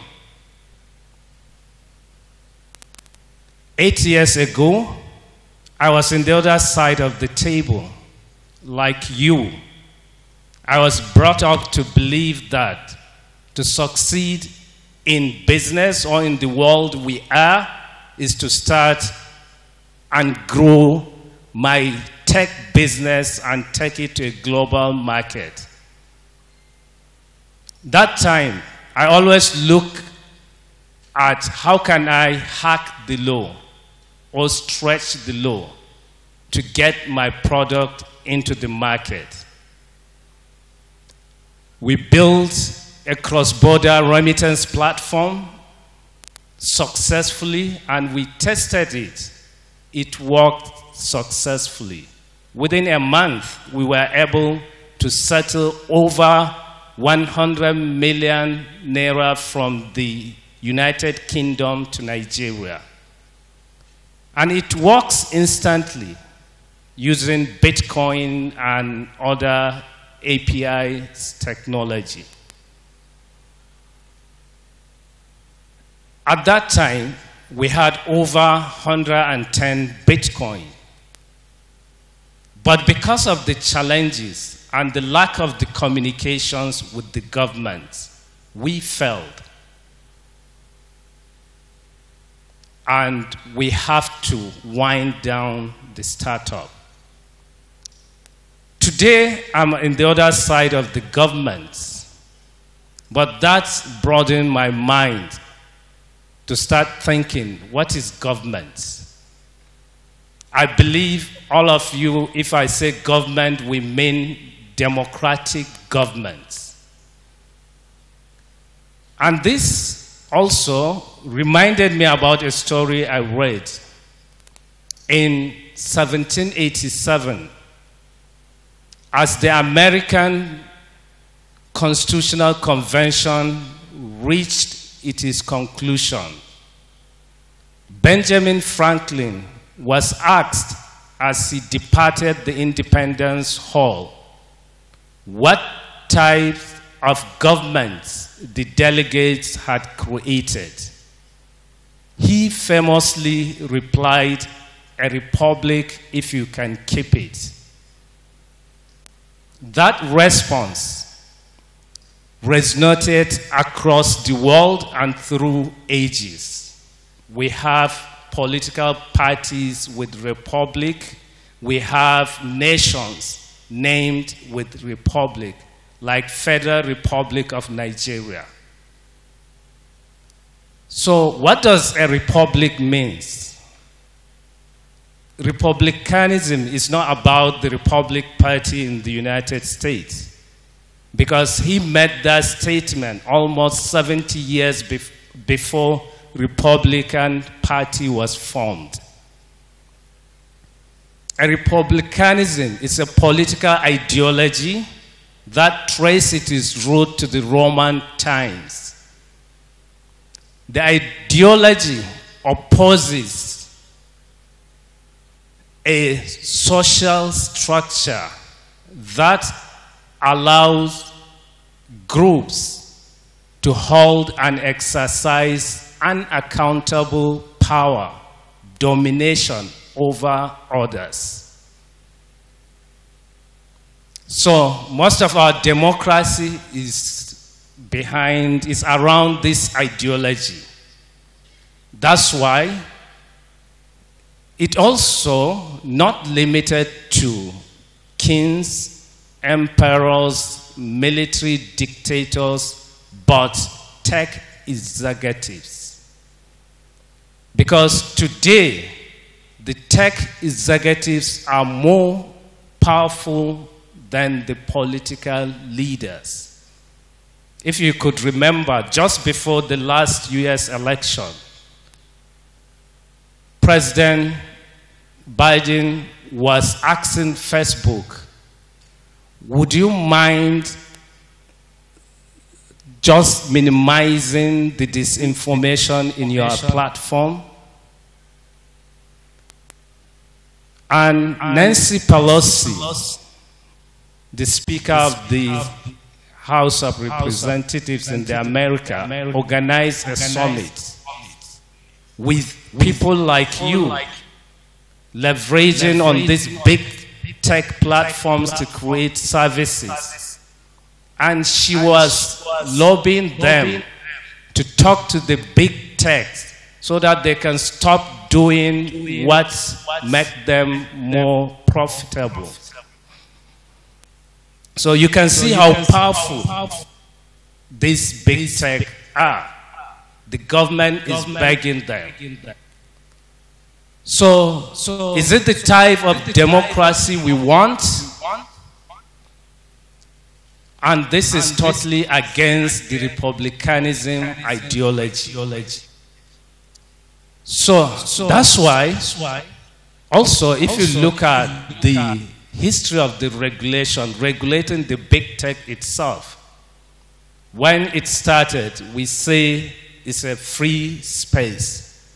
Like in 1996, John Barlow declared the independence of cyberspace in Davos, where he predicted a new home, a cyber world without governments. And in 2013, Eric Schmidt, the former CEO and chairman of Google, also said cyberspace is an ungoverned space. But 5 years later, Mark Zuckerberg, when testifying before the Congress, he said, I'm not saying there should be no regulation. The real question, as the technology becomes important to people's life, is what is the right regulation, not whether there should be or not. So I think we are all on the same page with Mark Zuckerberg. From what I hear from the panelists, we all agree there should be a regulation. But what is the right regulation? And how can we get a right regulation? For me, getting a right regulation is beyond government staying in the offices and creating arm theory regulation. The government needs to work with you in the ecosystem to co-create the regulation. Because we know the regulation we are going to create is not a regulation we can get from textbooks of legal or political theories. Because the generation before us have never had to deal with this kind of situation we are dealing with. So we are not going to get anything from them. It's something we need to work together and create it. And the only way we can achieve that is when we converse. Now we have started the conversation. how can we get a right regulation? So it's not about you, the players in the tech innovation ecosystem, to sit in your comfort zone and start blaming the government. That government is not doing the right things. Because the government doesn't even understand what you are doing. You need to come and explain to the government to understand what you are doing before the government can help you create the right regulation. So what are we doing as a government to achieve that?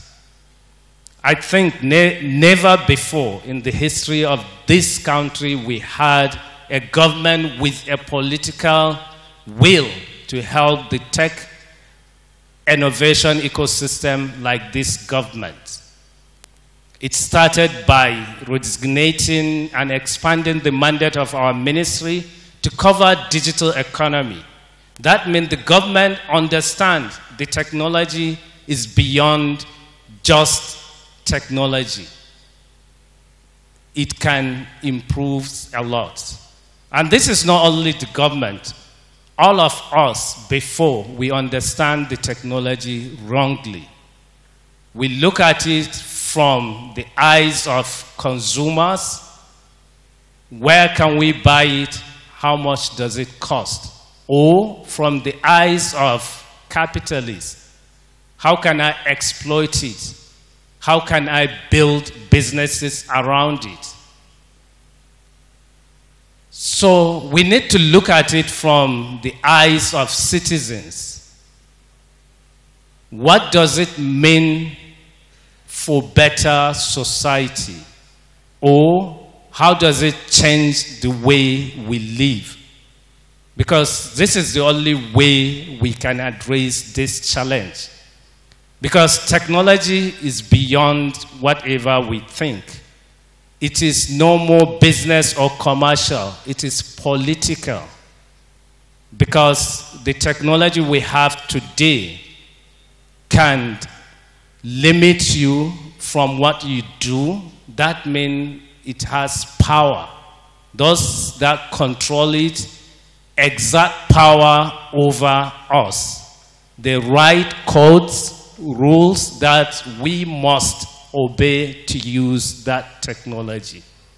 And the people in government also, they are using that technology for their day-to-day activities. That means the technology can be used for recruitment. We have seen it in the case of Amazon, where technology is gender biased. So if you look at this, this is beyond technology or business. It is a political questions that can address who can get job under what condition. And also, the technology can profile you about your creditworthiness and a lot. That means the people designing the code or the technology, they are beyond just software engineers. They need to see themselves as a social engineers. Because that technology is used to deliver justice on us. It's only our laws or our legislation that is allowed to create rules and regulations in a society or decide who gets what under what conditions. But today, technology is doing that. So we need to look at it as beyond just a technology or as a commerce. So we should stop using commerce principles to it and apply political principles to it. That's what will help us to achieve a right regulation. So the government's role basically is to create an enabling environment through interventions in terms of laws, policies, and other things, so that we can have a safer digital space for all and enabling environment for you to thrive as an entrepreneur. So the government, we discussed about the startup bill, which has been passed at the National Assembly. That will help us solve a lot of challenges discussed at the panel session. Like we talked about the tech union. Under the startup bill, there is a National Council for Technology and Innovation, which is going to be chaired by Mr. President, and all regulators, they are going to be members, and the tech ecosystem will be represented there. And also there is provision for labeling.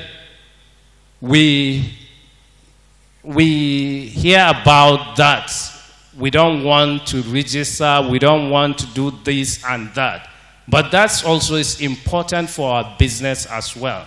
We all want to access funding, and the people that will invest need to do their own due diligence.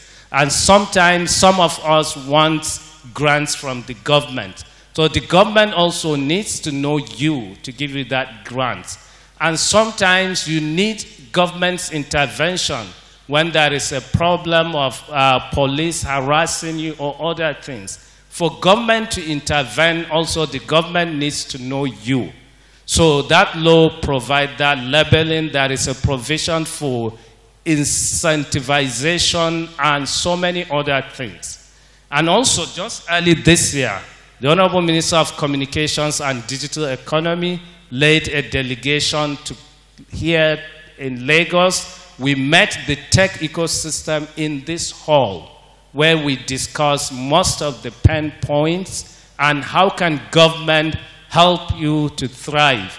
And most of the pain points raised at that conversation was taken to the Federal Executive Council, and the Federal Executive Council has approved to achieve three things. Firstly, we work with the FRSC to see how we can get more incentives for you. Secondly, to work with BPP to come up with a bimodal procurement process so that government can patronize you. And thirdly, how can we protect your IP and patents? So the government is working on all this, and the startup bill is going to consolidate that. So I believe with this kind of conversation, nothing will stop Nigeria from becoming a force to reckon when we talk about innovation in the world. And the government is a listening government, is ready to work with you.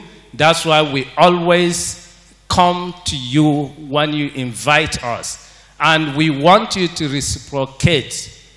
A few weeks ago, we issued a code of practice. But many people in the ecosystem didn't read it, didn't contribute to it. We said we want to co-create. We don't want to create from our own offices. That's why we issued for public comments and inputs. So we still want you to go and look at it to see how you can add your own contribution to make it a better law for us, or regulation, because we are using it as a stopgap. We are going to have a law on that very soon, and we are going to work with you to achieve that. My belief is there are things you can do as an ecosystem and government cannot do. And there are things government can do, you cannot do. But together we can do greater things and make you proud. Thank you.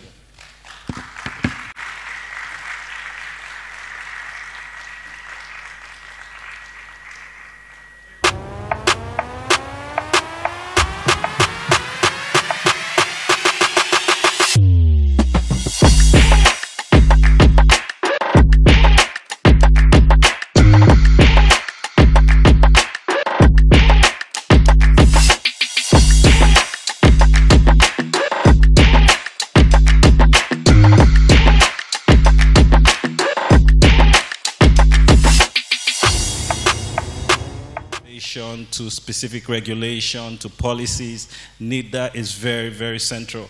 And we hope that as we've created this vehicle for sustained engagement, that we would have more opportunities to interact in a very, very constructive manner with NIDA so that we can facilitate the development and the progress of the tech ecosystem in Nigeria. I'd like to invite again Rufai Oseni to quickly wrap up the first panel session. I think the Q&A, ask a couple of questions, and we just move forward to the next keynote address. Thank you so much, sir, and have a safe flight back to Abuja. Thank you. Thank you so much. So just to quickly wrap up the Q&A, we got a couple of questions. The questions were around the Lagos state government. The words, not mine, of the people that asked the question, why is the government trying to kill business? Why are they stifling us? Huh? No, good. So, and for those that wanted investment in blockchain, Adverse is there, and he's also giving you the details. So, real quickly, can you just answer the question? I think that's about the only question we've got on the panel session. And thank you so much once again to all the panelists. Really appreciate each and every one of you for your time. And I'm sure you had, rich conversation. It's a shame we couldn't get somebody from CBN to join us just to get more clarity on the issue. So, yeah, we'll get the mic across to you. So you just, no, you could just answer over there. Sorry. Yeah. And as regards to Lagos. All right. Thank you for the question. I guess I was looking for a more technology-specific question, but anyways. So, why is Lagos killing business? I think that's a very inconsistent statement from my own measurement, because Lagos State actually depends on businesses to thrive, because about 80% of the economy of Lagos is the private sector, and that is the significant portion of the tax base comes from the private sector. So Lagos State government wouldn't even exist, in a sense, in a large part, without the private sector. So it's a very incongruent statement. I'm not quite sure perhaps what the person is alluding to, and perhaps maybe there's a specific industry that they are talking about. Maybe it's transportation, maybe it's tech. But I can tell you for a certainty that Lagos State is not trying to kill tech at all. And in fact, is, from what I mentioned earlier, is trying to enable the industry better. But I also want to speak on a little bit on regulation, and why I think some of the suggestions that were made on the panel session, that all of us here have to take it into cognizance and really drive the conversation. Number one, by forming a very powerful speaking group or a very powerful lobbying group to regulators, where the entire tech industry comes together. The banking industry, I think, have been very adept at this, and I wanted to give an example of why you should even want regulation. I think it was in the early 2000s, when the central bank decided to make regulations on the banking industry. And they said that, look, if you want to become a bank, minimum capital requirements must be 25 billion. Right? And a lot of banks complained at that time that, look, man, this is too heavy. How can we get 25 billion as a minimum capital requirement? Right? What is our minimum cash reserve ratio? Meaning that the amount of deposits you should keep on reserve as opposed to those that you loan out. All of these factors point to stabilizing the banking system. And so when the CBN, I think it was Professor Charles Soludo, who is the current governor of Anambra, who was the CBN governor at that time, when they put these regulations into space, a lot of banks complained, this is too much, this is crazy, it's predatory, it is, as Rufai said, it's punitive. There were around between 89 to 95 banks in Nigeria. But the minimum capital requirements reduced the number of banks to about 25, because a lot of them had to merge with each other. they had to do a lot of mergers and acquisitions. But what happened later was that the banks, having a much larger capital reserve requirement, made them more stable, right? Made them more strong. Because if, I don't know if a lot of young people here, if you were doing banking in the 80s and in the 90s in Nigeria, it was a very tumultuous period. You could put your money into a bank, and within a year, that bank could be gone. Kaput. There were no rules. Banks were just doing what they liked. In fact, there was a time, I think in the early 90s, during Abacha's time, banks were failing right, left, and center. But over the past years, how many banks have you seen that have failed? They are much more stable. They are internationally recognized. In fact, after those rules, the Nigerian banks started showing up on international rankings, right? Because there were rules that were guiding them, even though it was seen as predatory at the time. You know, they became more stable. Your cards could now be accepted abroad, you know, and things like that. And so the industry, today, as I'm telling you, 95% of banking assets in Nigeria are owned by Nigerian banks. And that's just to tell you the stability, right, that is within the Nigerian banking sector and all the rules that made that happen. You understand? And so that is why it's important that the tech industry as well form that lobbying group to be able to help CBN, all the other regulatory agencies make the right legislation. Let me bring an example close to home. In Lagos, for instance, there's a body called the Lagos State Signage Agency, right? LASA. LASA regulates all kinds of signs in Lagos. If you lived in Lagos in the 90s or perhaps in the early 2000s, anybody could come to the front of your house and post a poster. You know, it could be a poster of this size, it could be, you know, and the thing about it is that those posters were huge, you know, they were disturbances, because at the end of the day, you yourself, you have to rip out the poster, you have to repaint your wall, but there are fines for those things now, because it used to cost customers a lot of headache. People used to put all kinds of signs, all kinds of billboards, no matter what, could obstruct your driving visibility and all of that. But when LASA came in, they came in with standard rules on the kind of billboards you need to do, on the kind of posters you need to do. You understand? And through some of their levies, LASA was the one that started putting street names, right? Because in Lagos in the 90s, if you were going from here to Alimosho, you are on your own. But at least now, you can see each street has a name. You understand? That was LASA's work. So a lot of the things that need to happen to stabilize industries require legislation. The issue is that, are you in that conversation? And that's why I said that you need to know your representative so that you can contribute to smart city legislation that will help drive whatever industry you are, whether it's agri-tech, whether it's fintech. So Lagos State needs businesses to survive. It's a very incongruent summary judgment to say it is killing businesses. That's not the case. Thank you very much. Thank you. Thank you so much. I understand that some people actually wanted us to get them to indicate if they had questions and then put the questions down or ask them verbally. Maybe I would give room for just one question. There's a specific question on Eco Innovative Center. Maybe you want to take that, and then we'll wrap up with that. Sorry.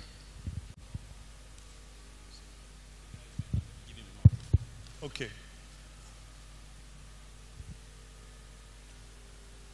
Hello. Yeah.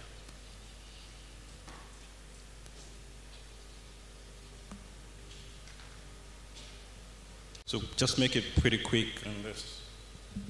Thank you very much. My name is Patrick Osek. My question goes directly to you, Mr. Tuboso.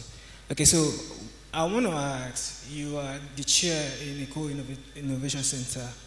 And recently, or previously, I've been trying to get across to Eco-Hotel Innovation Center for partnership and funding. I've sent you a message on your IG, I DM'd you, no response. So it's difficult for we techpreneurs that have ideas that is going to be beneficial to Lagos State, but the channels or the agencies that have been set by the Lagos State is not, we're not getting response. Even when you chat with them, you'll be chatting with the bot chat basically. So how do we get this personal encounter with it? Okay. Who is in charge directly we need to talk to? Okay. So I'm not the chair of Eco-Innovation. Eco-Innovation is a private sector innovation hub. The thing is we have a lot of partnerships with Eco-Innovation because their portfolio is mainly based on civic technologies. So technologies that affect the civic environment, whether in transportation, healthcare, cybersecurity, things like that, right? So Eco-Innovation is a private sector body. You know, they are just partners with us. So that's on the one hand. On the second hand, in terms of how can innovators reach us? So has anybody heard of LASRIC before? The Lagos State Science Research and Innovation Council. So basically, it's a body that is responsible for helping drive innovation and science research in Lagos State. And so what the body does is that it manages a very small part of the Lagos State budget to funnel funding into startups, into R&D, into STEM projects in schools. And so usually how LASRIC does that is that periodically, say maybe every quarter, they have call-outs, right? So innovation call-outs where they open up and they say, look, for startups that have certain ideas in certain industries, agri-tech, fintech, whatever, you know, bring your applications, right? And so that's how the engagement is run. So we reach out to the ecosystem to say that, look, if there are innovators working on certain kinds of solutions, right, they can apply, and the portal allows you to apply, to submit your application, and then a panel goes through the application. If you are successful in the application, you are contacted to come for a further interview. And in a lot of cases, a lot of people have been funded. I mentioned earlier that we have a number of innovators that we funded, and R&D projects as well. So that is usually how we communicate. We communicate in a very structured manner. For people that may not need funding, right, and say, look, they have an idea or a company or a solution that is prime time, is ready. The issue we face is that a lot of people contact us, but their solutions are not quite ready for prime time. And what I mean is that it might not be speaking to all the issues at hand. But there is a website that a sister agency runs called the Solutions Hub. I don't know if it's up at the moment, the Lagos Solutions Hub, where innovators can put their solutions, right, and say, look, this is the issue that we can solve, whether it's for Lagos State, within the civic environment. And then there are people at the back end that would, you know, go through the adjudication process with you. You understand? So that's one area.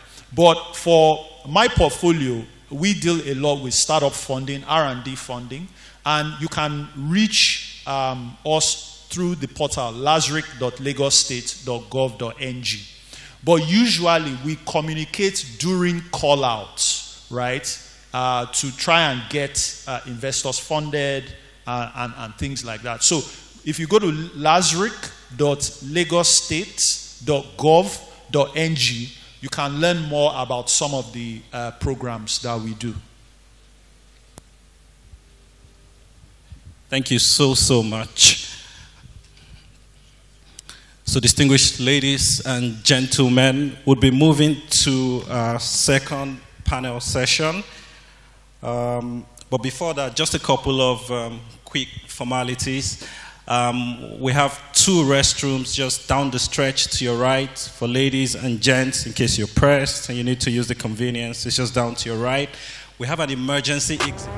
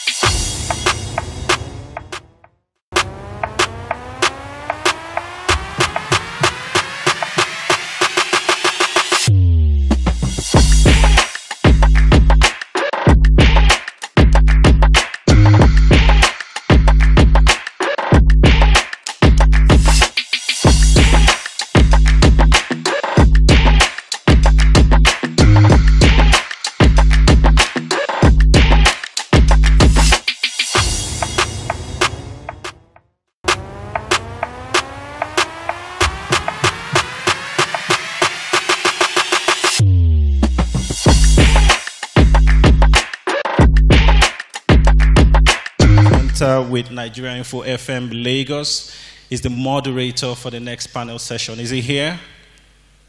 Oh, let's put our hands together for him as he comes forward. So the next panel is on regulating for the future, providing solutions for smart governance. So it promises to be very, very interesting. So Mr. Emmanuel, is over to you. Thank you very much. It's good to have you. Hello, good morning. Or it's afternoon already. Good afternoon. We've had very, very serious conversations earlier. I'm here to lighten things up. I don't like when things are very serious. Though we pass the message, and I hope the Lagos State government already have the message. But we'll keep saying these things. I'm going to read a quote here from John Powell. David said this quote earlier, but I'm going to emphasize it now.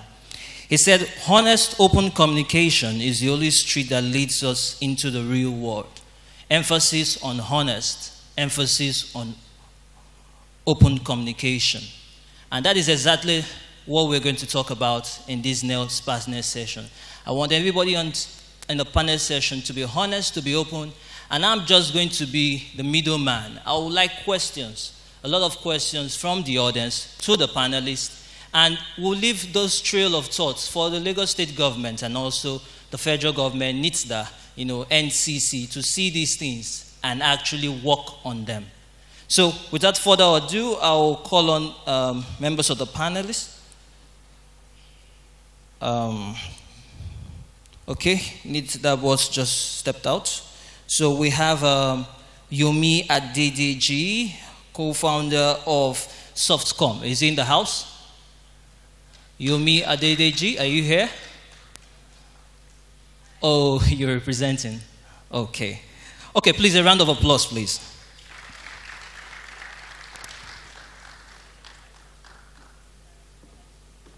Temi Larry Olajide, please, just have a seat. Thank you. Please, a round of applause for her. Also, we have here Oluwemimo Osanipin. Sorry, I'm very bad with Yoruba names, please. Forgive me. Oluwemimo Osanipin, thank you very much. And also we have Professor Ajayi Ayodele Ebenezer. Do we have him here? Thank you, sir. Please, a round of applause for him.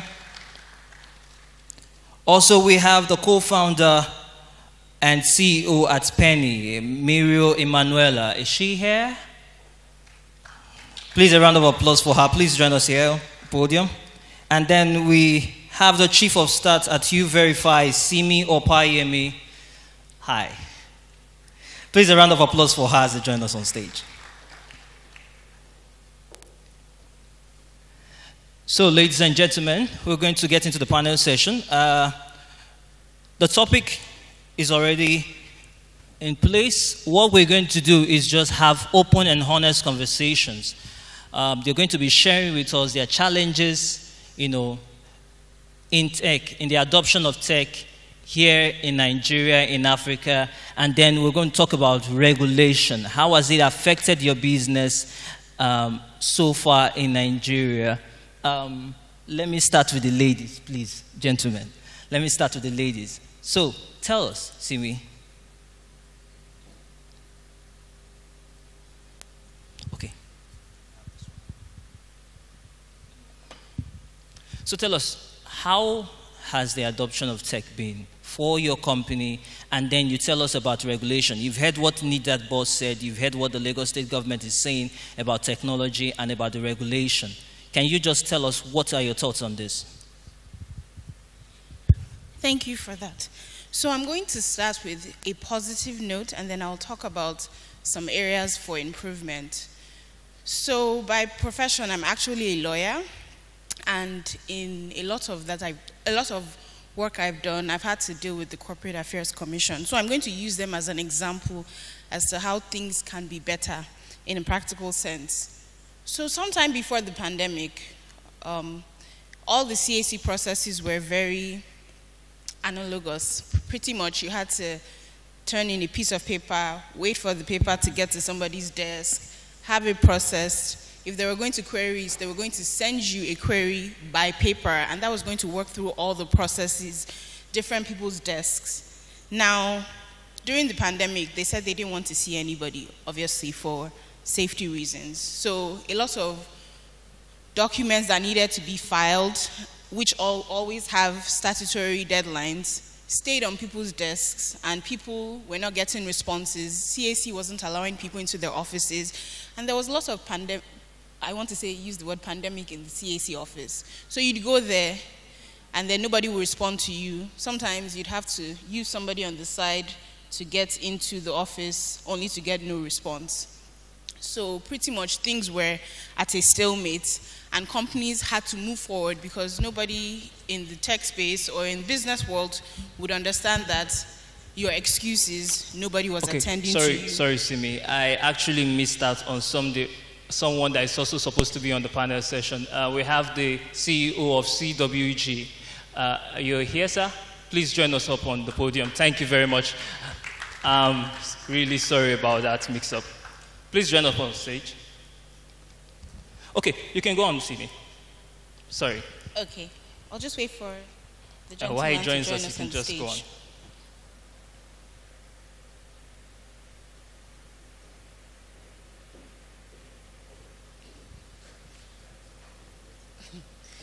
Okay. Mr. Adewale Adeyipo, thank you very much for joining us. All right, Simi.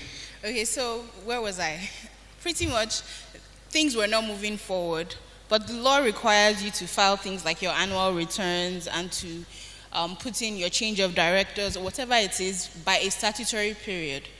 So what happened? Sometime last year, CAC decided to digitize the entire process. So no more waiting for someone in CAC to pass your document from this desk to the next desk, and the testimonies are abundant.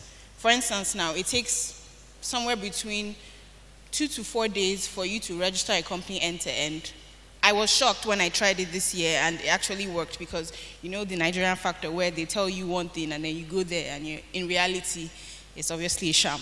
But that's an example of how recognizing that old archaic methods don't work, and it all came into place because CAC, or rather the Corporate Affairs Commission and the legislation, because at some point in time there was CAMA 2020, which is the law that governs Corporate Affairs Commission, realized that we don't have the human capacity and there's so much more to expand into if we put it into a digital method.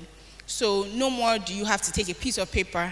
And also from a data privacy and security perspective, it's so much better when you do things digitally. For instance, if you go to CAC, you see a bunch of files everywhere. And there isn't number of human beings in the world to man every single piece of paper out there. So you pretty much are leaving it up to anybody who can have access to the CAC to pick up a piece of document. And those documents usually have personal information that needs to be protected from just anybody's access. So that's a blessing and a testimony from the digitization perspective. Now, this is just one example of how things can work. There are so many other ways, but we haven't gotten there. And we haven't gotten there because we don't even recognize the boundaries that can be charted if we decide, let's take a practical approach. Let's put it in a digital method. So now, let's think of other ways. Our company, YouVerify, we assist with due diligence for mostly banks and other businesses, whereby we verify individuals and addresses to ensure that you are who you say you are, or you reside where you say you are, or you're affiliated with that address. Now, we know there's a lot of trust issues with people representing themselves everywhere. So we take that responsibility for you as a bank, for instance, because I imagine that there are so many people that are trying to onboard into one specific bank, for instance. And we do that, all of that, and we put it in a very easy to use medium. We haven't gotten to the point where we've reached the whole of Nigeria, but just the surface we've scratched in our little time of existence, we've been able to at least regain some trust in some industries where, you know, if you get a piece of, if you get somebody's ID and you verify it through our portal, at least you have some confidence that you're dealing with the person that's sitting in front of you. So that's just one way, and I won't take up everybody's time, so I'll pass on to the next lady sitting next to me. All right, you can pass the mic up to her. Let's hear from you. You are into the business sector. Your firm is in business, and you work with both businesses and also the government agencies as well. Tell us, what kind of solutions do you envisage? What kind of solutions are you providing, and how do you think we can do things more? No, I mean you.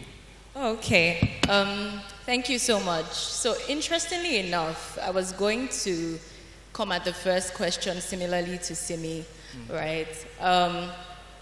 What we realized as a business after dealing with the government as a technology partner across a large scale, you know, a bunch of large scale programs, what we realized was that there is really no way to manage the complexity of cities, like the social contract between the government and the people. There's no other way to manage it except through technology.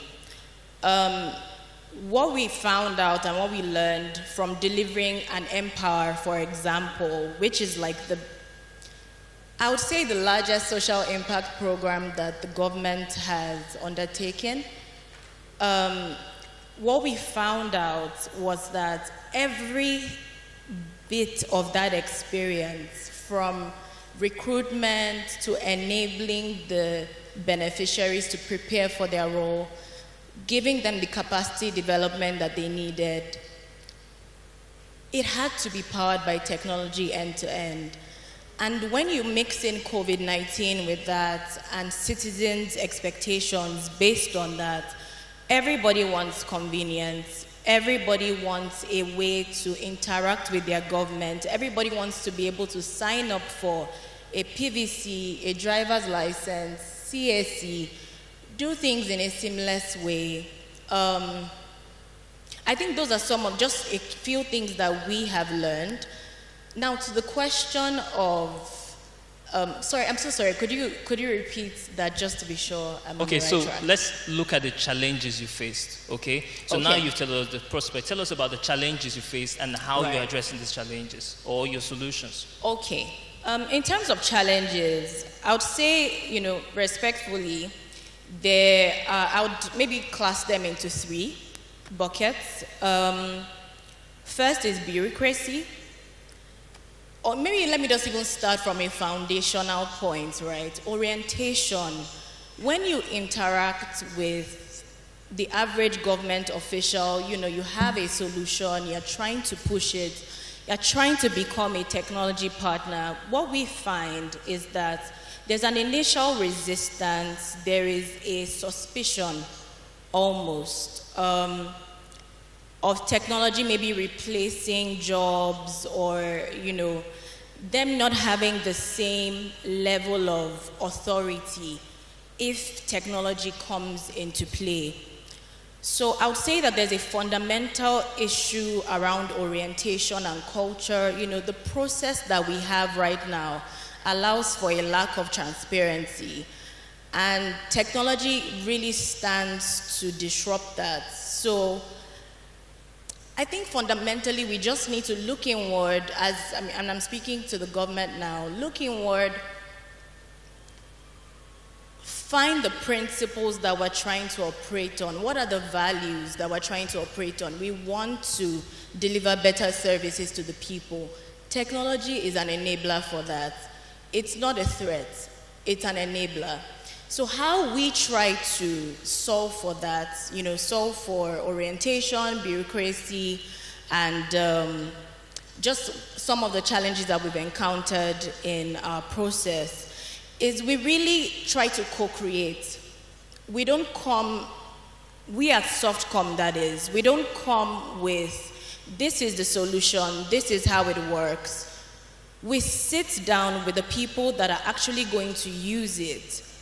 How is this going to work for you? We go through a discovery process, understand what exists in the parastatal MDA, state government office that we're dealing with per time. What is the process that exists as is, and where do we want to take you to? And then we have like change management sessions. So it's not just technology for technology's sake. It's really a mutual creation of a solution. So how are you coming at us with your problems? How are we coming at understanding the context of what you're trying to achieve? And how are we designing a solution that takes into cognizance all of these things? That's how we solve. Well, that's just great. Thank you. Emanuela, I can't forget your name because it's similar to mine. You function, or you create services for micro and small businesses. Tell us, what's the adoption like, of tech in that space, and what more would you want the government to do to improve what you do? All right, thank you very much. Okay, so I'll first start by saying that most of the times when people hear micro and small businesses, they will always think of these businesses on the streets, these businesses that like petty trading, right? And then they leave out the type of small businesses and type of micro businesses that are being run by young people using social media. So social commerce businesses, that's the type of small and micro business. And when it comes to technology, these people are already using technology to run their businesses. They're using technology to communicate. They're using technology in certain aspects of their finance already. It makes sense that they're using technology for their businesses as well. So when it comes to adoption, it's very easy for this type of businesses or this type of business owners to adopt technology. And then even moving to people on the streets, there are different there are different ways to use technology to penetrate wherever you want to get to, right? So it's not always a mobile app or a web app. There's USSD. There's a lot of ways to use technology to bridge the gap between companies, the government, and the people. And so with technology, I don't see a lot of resistance when it comes to adopting what makes people's lives easier, what makes it easier to run their business. There is no real resistance to that. Where the resistance is how much information they give and how protected that kind of information is. And what can become easier is a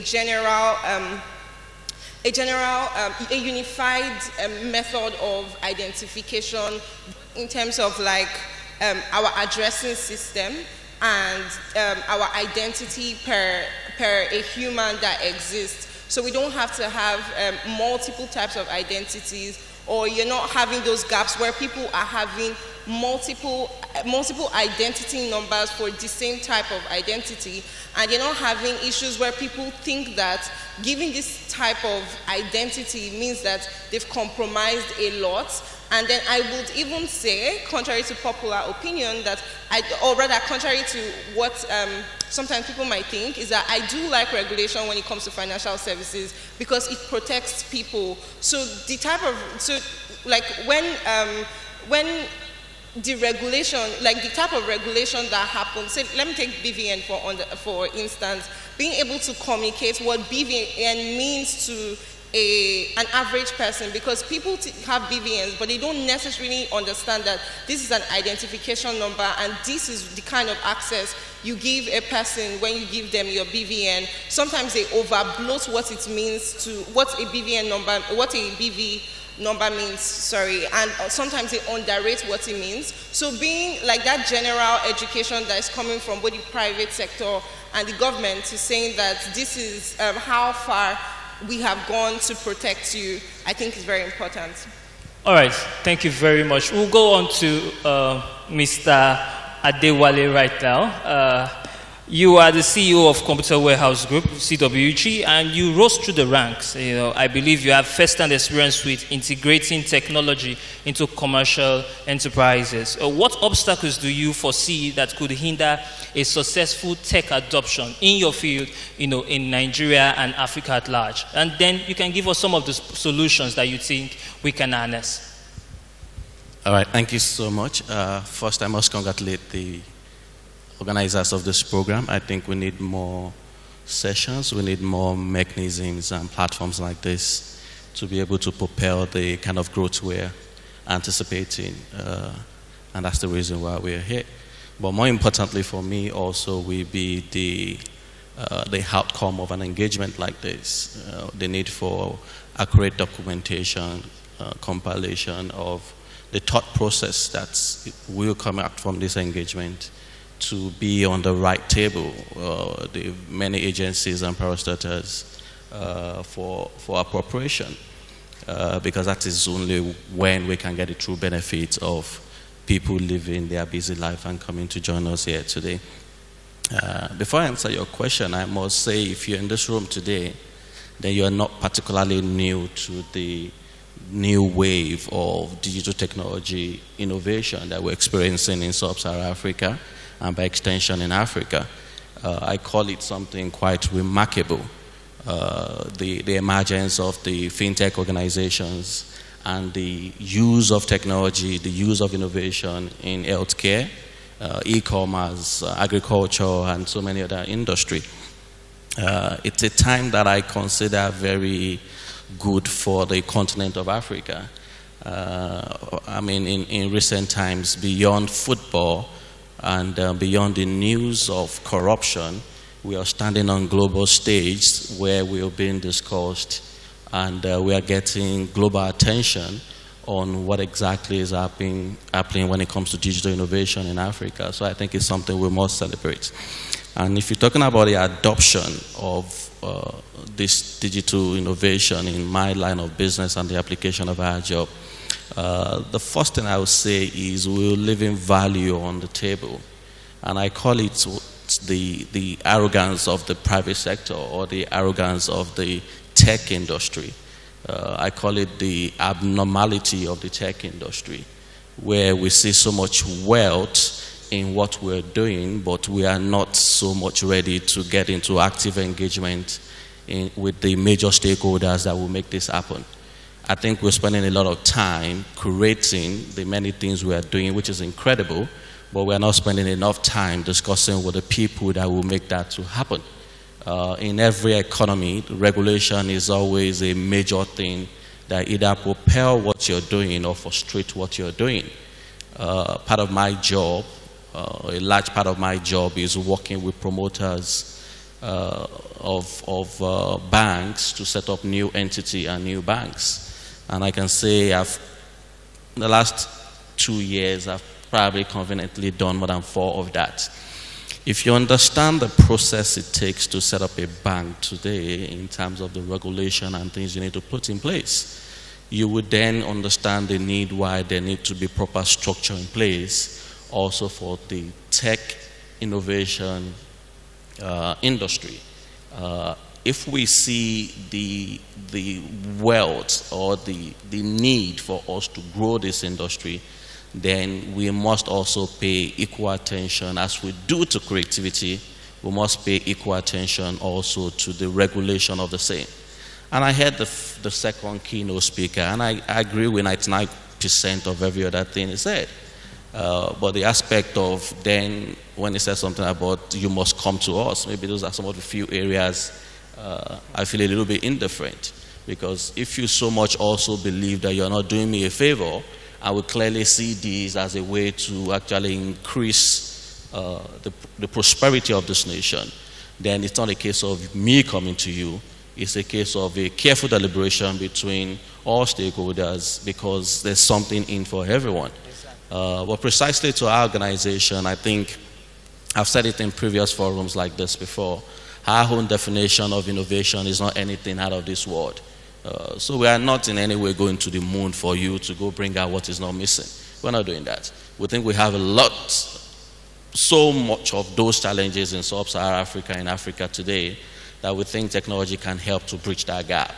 So focus for us slightly is, how do we use technology? What's the application of technology in the everyday troubles and challenges that we see in the life of an average Nigerian today? What are those things that when we plug in technology, you could suddenly see a movement that you could clearly anticipate a better life as a result of the application of technology in that space? It hasn't been the best of experience in terms of where we are right now, but I will also be very insincere if I say we've not made some remarkable milestone in the last 3 to 5 years. And I'll be glad to speak to that subsequently in the course of this conversation. All right, thank you so much, sir. You know, when I was sitting here and the NITA DG made that comment, somebody sighed behind me, and I was smiling. Why? Because you agree that there's a gap, you know, between the government and the tech startups. And then you said they have to come to me to tell me what you're doing. No, I believe that we have to meet halfway. That is how I see things. I don't know if you share the same belief, sir. You are in the automobile industry and you are into electric vehicles, right? You're the CEO of GAT Motors, correct? So you're into electric vehicles, and how would you say has it been, you know, working with the government, your relationship with the government to adopt this in? Thank you. Yes, let me first of all start from what you said, that if gap exists, the two entities that are in two different locations have to meet midway. But if the regulator thinks everybody have to come to them, it will be difficult for them to regulate. What of those people that decide not to come? Are you going to take them out? So, if you don't want to go to them, you will find it difficult to acquire the knowledge of how they operate. And for you to be able to regulate properly, you need to regulate from the point of knowledge. Having said that, come back to my own industry. We came in with, we introduced electric vehicle into Nigerian market, especially the cargo van. And we knew this is the future of mobility.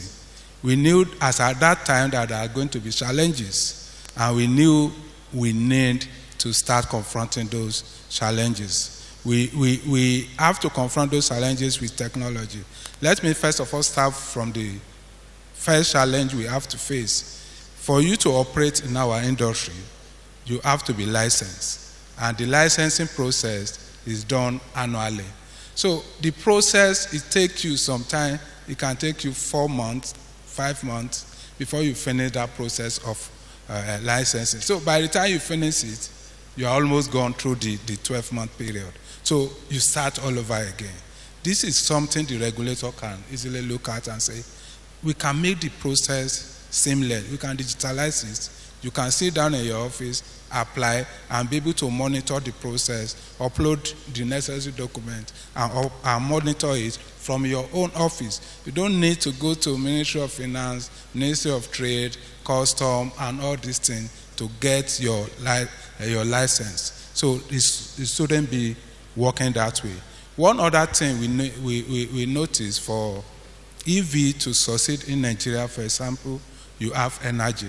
And then if you are regulating energy and the way it is now, we need energy to be not necessarily be on national grid. Everybody can start generating their own energy. And that's what we have been preaching to them. And I know they are responding, because now you can have your own inverter, you can have your own solar, but we want it to go a bit higher. We want government to start talking to investors in this area, because investors are not going to come if they are not so sure of the kind of regulation you have in place. They are going to protect their own investment. This is the area where regulators have to work on. You have to come up with the policy that will protect the investors. Nobody will want to invest in that kind of industry when they are not so sure of the kind of policy you have in place. For example, you have a policy today, another government coming, or even the same government, within the same cycle, government can change that policy. You are halfway, you have invested billions of naira, and they change that policy along the line. It makes it a bit difficult. But for all, what we have been trying to do is we try to engage government, we try to be closer to the council that regulate vehicle and automobile industry in Nigeria, which is NADDC. We try to explain ourselves to them. We want to know their position on everything we are doing, and from there we are able to close the gap. And if there is anything we think they are not doing well, we try as much as possible to explain our own position. And sometimes they also come back and explain their own position to us. From there, we are able to close those gaps. All right, thank you so much. We'll go now to you, Professor. I read something that a publication you and two other authors did about soil prediction using artificial intelligence. Yes, so it really thrilled me. It really thrilled me, knowing that you're a former advisor to the Ekiti State government as well. So can you tell us about this? You've heard our conversations, you listened to the NITDA DG speak about regulation, you listened to the Lagos State government tell us about their vision for Lagos State. What do you think about that? Well, thank you very much. And once again, let me thank the organizer of this. I think one thing we are living too late is that this conversation started a bit late for many operators in the system. I mean, when we talk, you do all of this, Nigeria is an environment where there's so much creation happening. But you leave the higher education institutions out of the whole discussion. They get to understand what it means much late. And my experience came from serving in government. I think it's really regulated my thinking about what kind of things we deliver to the society and what it means. I found out our system does not really allow most of the graduates to think, and we stiffen the process of innovation within the system. So, and we apply, for instance, we try to apply in drug distribution. While I was serving in the Ekiti State, we were looking at the kind of finance the state has, and we were looking at making drug readily accessible to everybody within that state. So we created what we call the Blue Roof Hospital, about 171 of them, and we wanted to have an integrated system that monitors drug delivery, so that we just have maybe 3 central stores, and we can do inventory management right from. It was such a challenge, and I think my sister already mentioned it. There was first the problem of culture. Almost everybody doesn't believe, and everybody, you are coming to take my authority away. Now computer will be doing what I'm literally supposed to be doing. And again, because the underlying corruption issue also, everything become more transparent. But in retrospect, I found out the challenge is that many people who are participating in that sector didn't know so much about it beforehand. And so they are now afraid that this. And I look at the environment where we are competing with. These things have been part of the process. Innovation thinking is part of the process. And so when I returned back to the university, I made it a first challenge to me. First, as a person, I don't give student project topic again. If you have studied this course for 4 years, for instance, and you don't have something you want to contribute, then it's not worth studying it. And I found out over the last 10 years I've done it, I have produced almost 20 inventions, just allowing the guys to think on their own. Not because I only guide them. Some of the time I don't even know what they are going to do.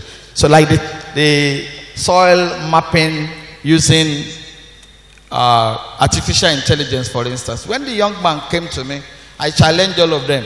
One challenge about collecting soil data, for instance, is if you want to take soil sample to just estimate fertility of a soil, you can spend the next 3 months just collecting sample over maybe 10,000 hectares. 10,000 hectares is so big to a Nigerian person, but I've worked in Brazil on 1.1 million hectares of land where they plant just eucalyptus. So I imagine if we now want to do 20,000 hectares, what is going to happen? So I told the young men, please, all of you, think, can we do something that we can use existing data to do some prediction? And this young man took it up. I mean, he was bringing the thing I was reading. I was just encouraging him and also reading along. Because the reality is that all of us have to learn. It's something new. So I was learning as a young man was learning.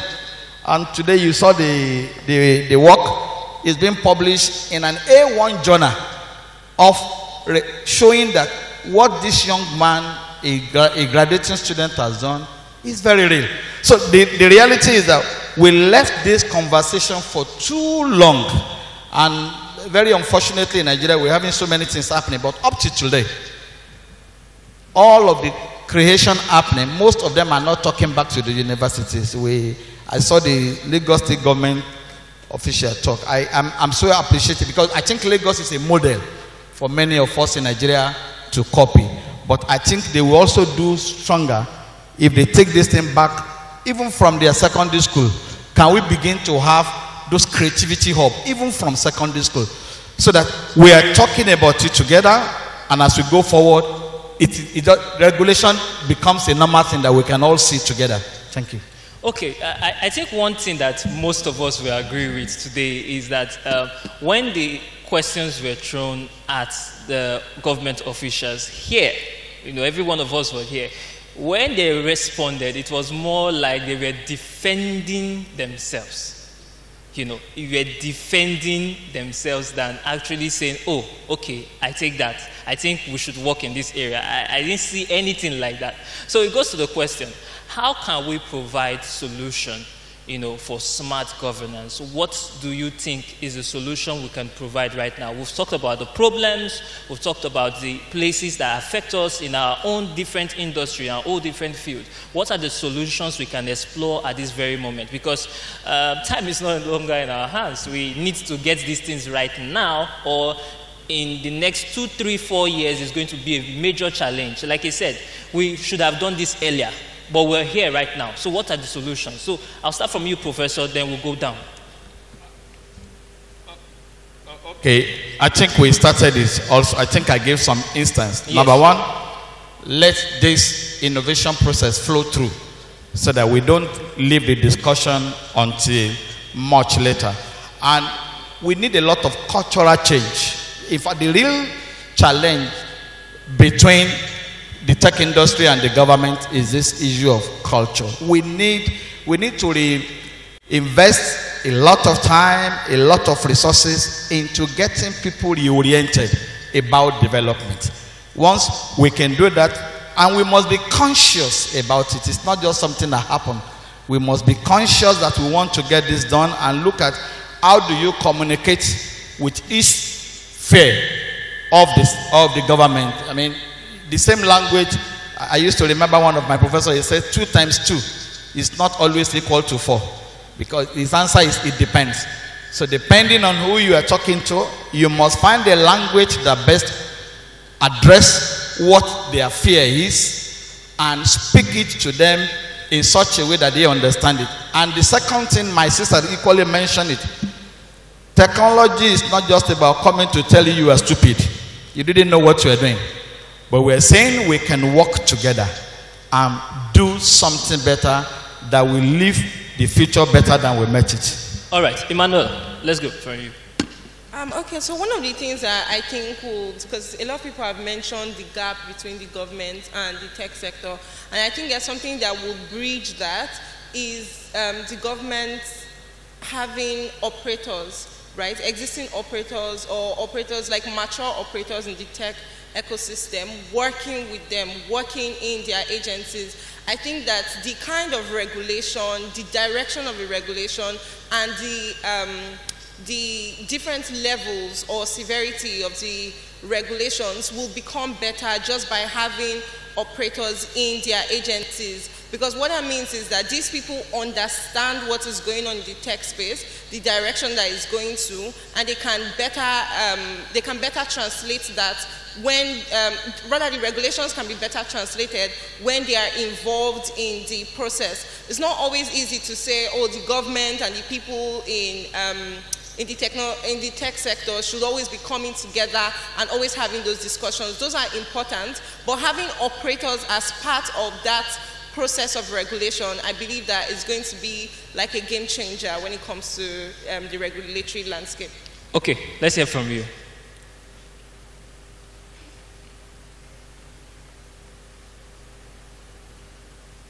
Yeah, I mean, I think that forums like this is a good start, where we have the opportunity to engage with regulators, despite what we hear them or how they take that feedback. At least there is a forum to engage. There's a forum to have these discussions. In the long term, there's a real opportunity to, I would say, like Emanuela said, honestly, plant technocrats in government spaces, because it's very, very important to have that shared understanding of this is innovation, this is something that we can catch on to. It doesn't need to take 4 months to regulate the electric vehicle industry. It doesn't need to take that long. How can we innovate? How can we learn from best practices? And also looking outside Nigeria. When we look at, maybe other countries in Africa that are doing these things, when we look at Kenya, Rwanda, how do we learn from them? Of course, we understand that our problems are peculiar. We have to take those things into consideration. But what can we learn, and how can we apply them into our own policy frameworks? I think that would help. Okay, so talking about other countries, I'm very particular and very concerned about brain drain in Nigeria. You see, because most of the people, even though we know that to an extent a lot of persons can stretch the law and make things work for them here in Nigeria and benefit more, there's still that area, there's still that part whereby a lot of persons want to go outside the country and try it more. I think I heard an example from the DG also, want to go outside the country and do things from there and just let the Nigeria be on its own. And that is my great concern. Simi, you tell us, though the same question, the solutions, we're looking at solutions right now, but from the regulatory angle, you've heard everything that has been said here. You've been here since the very beginning of the program. Are there particular policies, are there particular regulations that concern you, that makes you worried? I wish the regulators who were here were still here, because something that, as a lawyer, I always question is the fact that whenever we have new regulations and policies, they tend to look like borrowed policies from different jurisdictions. And I say this because you look at, let's use the NITA for instance, it reads almost like a copy and paste of the EU GDPR. but it doesn't take into context the local circumstances, the climate. Are these things plausible in Nigeria? Have we reached the stage where we should be talking about these specific things? It seems very high functioning, but then typically you find that in the process of trying to enact a law, all of that, ideally you should look at how it's been done elsewhere. But you have to adapt it to the local climate. You can't just say there's A, B, C, D, do A, B, C, D, or else you will be erring. No. A, does it work in Nigeria? Does it even work in, let's use Lagos as a model state? Is it obtainable? When you ask those questions, you realize that, fine, we need a regulation because obviously it gives for security of whoever is an operator or a player in that industry, but what does this specific industry need? And that's something that tends to be lacking, because what we're trying to do is just to check a box and say, yes, we have a regulation for this particular industry. Now, go out and do whatever you think is relevant to achieve this objective. But really, is this even attainable? That's my main fear as a lawyer and someone who actually is in the operations aspect of a business. Is this where and I think the gentleman who spoke about the electric cars said something about the fact that it takes so long, but then when you do it takes so long, when you eventually get the final products, you look at it and you say, what is this in front of me? How is this going to help my business? And I don't know who asked the question earlier, but I think I get a sense of why the person was asking or saying the thing about Lagos State frustrating businesses. It looks like a frustration because from the ground level, it already seems like you're set up to fail because you can't even meet the requirements of the standard, which is the regulation. So for me, that's where we need to start from. Ask ourselves, is this practical for the circumstance that we find ourselves, for Nigeria of 2022, not Nigeria of 2030, when things get in place, or we hope that they get in place, the Nigeria of now. So that's just my own main concern. Okay, so Mr. Dewale, what is your thought on this? You've heard what she said. What do you make of that? First, not in defense of the regulators, but probably because I'm privileged to know some few things as a result of the few works that I do for them. And I can say there's been a lot of improvement in the last 5 years. If you go to NCC, for example, I'm not sure if any of their reps are here. I'm privileged over the years to have some few sessions with the board of NCC in the last 3 years. And if you get into the details of some of the initiatives and policies that have been formulated in these quarters, you tend to understand then why are we not seeing the immediate benefits in the everyday life of everyone in here today. But having said that, I must comment a little bit about what Prof said initially.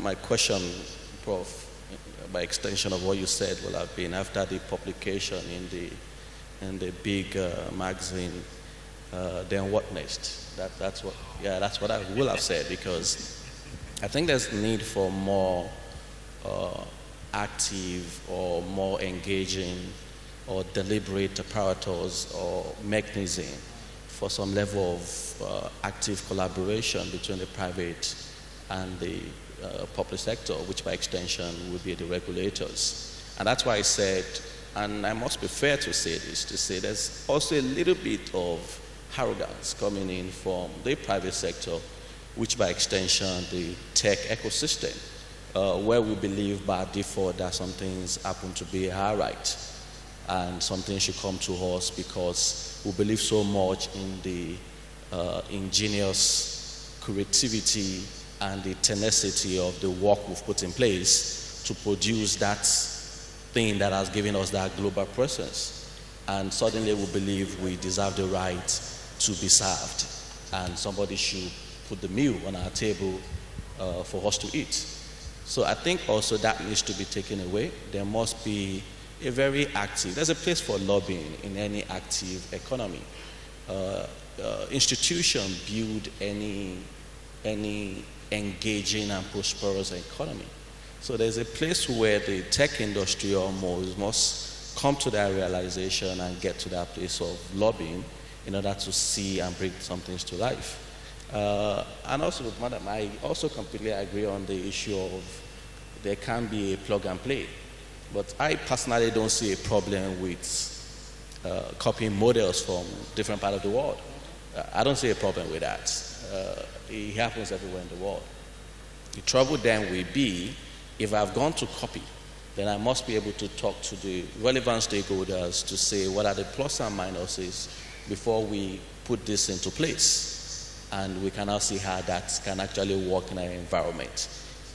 Having said that, my last comment on this also will be the place of understanding what I call the drivers of every economy. In every advanced society that you have, there are drivers of every society. There are drivers of every organization. We all work or own different businesses today. You clearly understand the drivers and the fundamentals of your business. In Nigeria today as a country, there are drivers of this country. By the time you take trade, you take diaspora transfer, capital inflow, policy happen to be one of the very strategic parts of drivers of this economy. Under policies where you have the fiscal policies and the monetary policy, which by extension goes to the financial markets, where you have the equity market and the fixed income market, that largely drive our exchange rate today, largely drive our interest rate, largely drives inflation. If you want to know about policy, then talk to folks in the US right now on the impact of Fed's increasing rates. Then you understand the impact of policy in nation building. Where am I going with this? My point is regulation then becomes something very critical that will determine whether we move forward or we don't move forward in this whole conversation. So it must be deliberate. And I think the private sector also must provide their fair share into this conversation. My only conversation to governments, after giving that good remark about what they are doing, will be, if I suddenly tell them that I found gold at the back of my house, will they wait for me to come to them, or they will come to my house to say, how big is this gold that you just found at the back of your house? What we are saying in the tech industry, we just found gold. That's what we're saying, that we just found this oil well. That's what we're saying. So if we found the oil well, we can't come to you because it's an oil well. So we must meet and discuss to say, how do we provide the level of the digital prosperity that I think is necessary for the continent of Africa for us to propel the kind of growth that we're looking at. It takes a lot of job, I can assure you of that, but just like every good thing, it's not going to be something we wake up and tomorrow morning we're suddenly there. We must contribute our fair share, and government also must do what is important. Institutions build nation. Institutions are necessary for nation building and for prosperity of any civilized environment.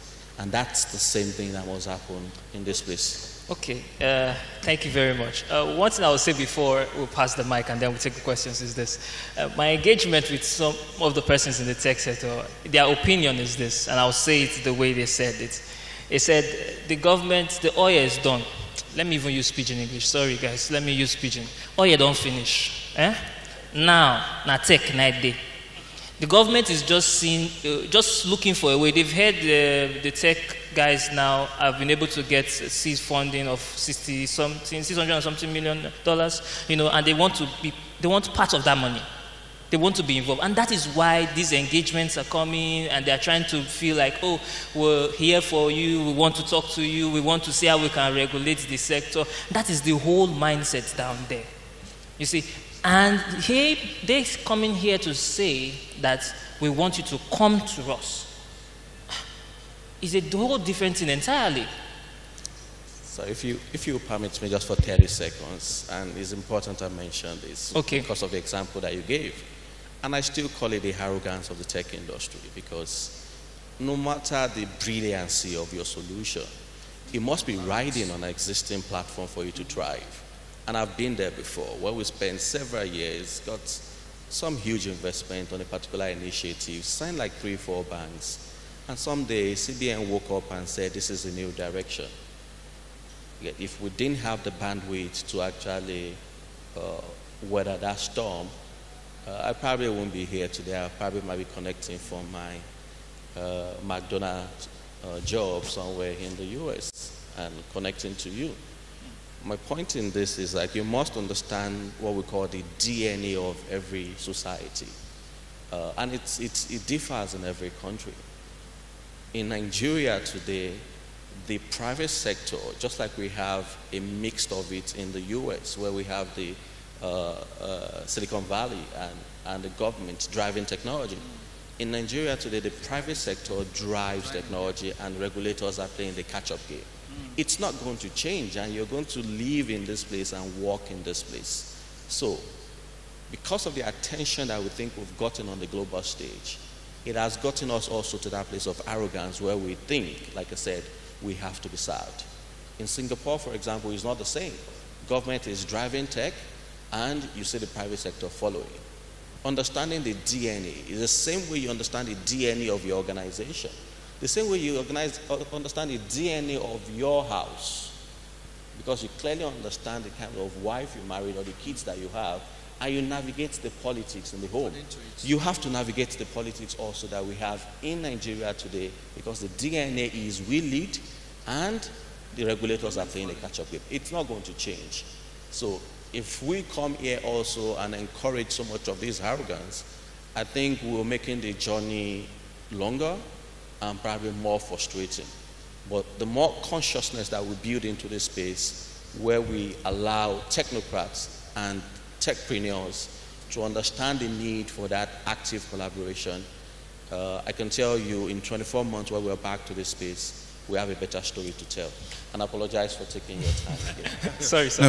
No just tell us, what solution, what are those things you hope to see? You know, when the government is saying regulation, we've come to a conclusion right now that the regulation is good, okay? But it is the right regulation.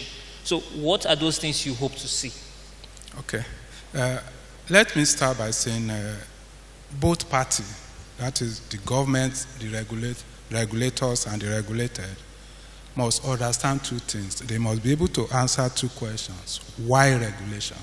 And how do I regulate? So why regulation? For both parties, if the government or the regulator understand why they need to regulate, they will know the actions to take. They will know how to go about it. If they don't know, they will ask questions. And the regulated also, when they could answer that question, why regulation?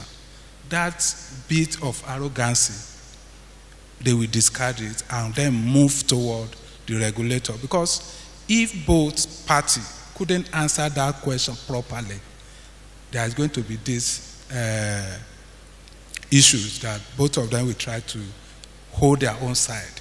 The regulator will hold their own side. Let them do. If I don't understand what they are doing, I will just kill it.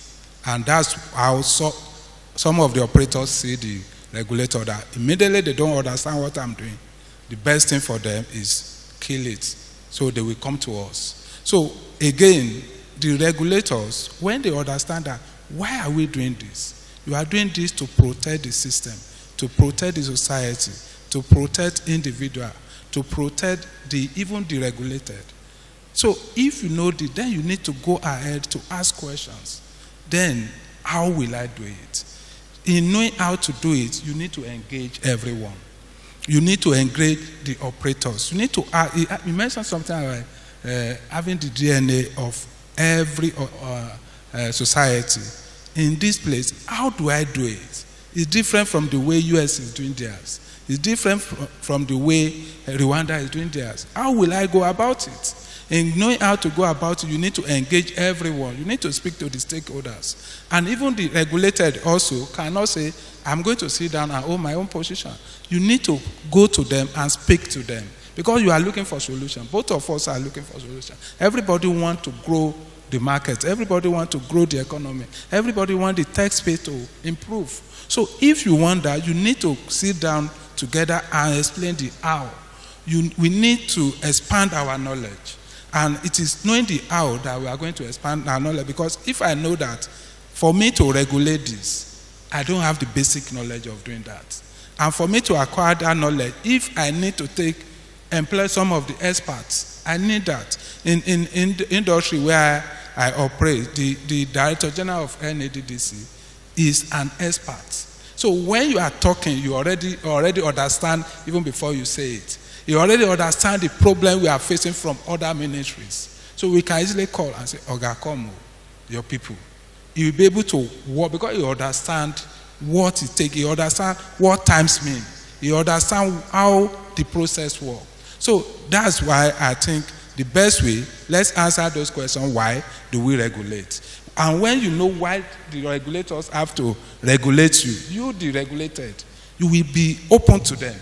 You will be able to be sincere with them. You will be transparent with them. And when you know their inadequacies, you'll be ready to provide solutions and cover up by providing necessary knowledge or necessary aids that you need to provide to the regulators. Because sincerely speaking, a lot of regulators don't understand what we are saying.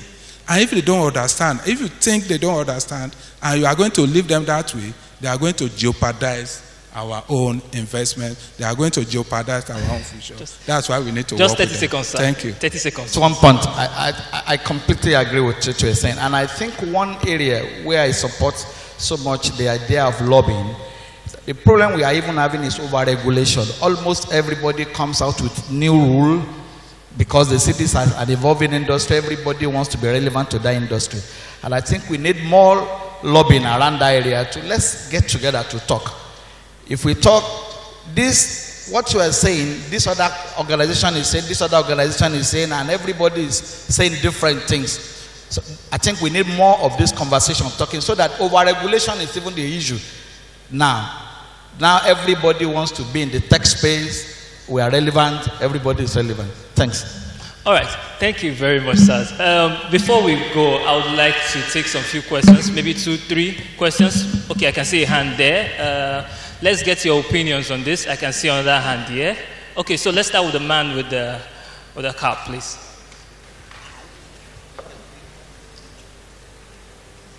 Thank you.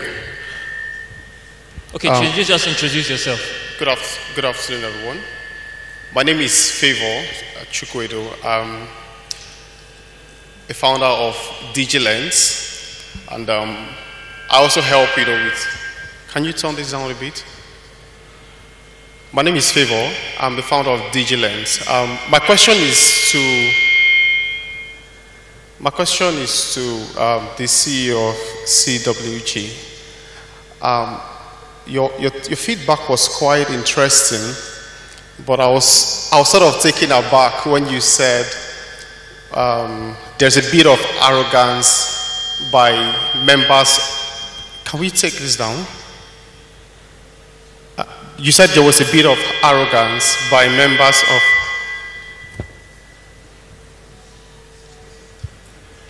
There's a bit of arrogance by members of the tech ecosystem. Okay, maybe we need another mic, please. Or you move forward, please. Just move forward. Move forward.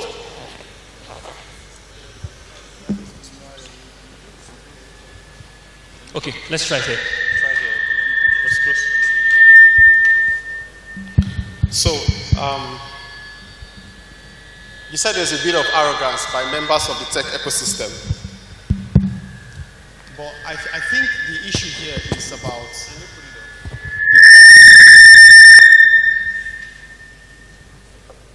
I think the issue here is about the government or policymakers trying to play catch up to the existing reality.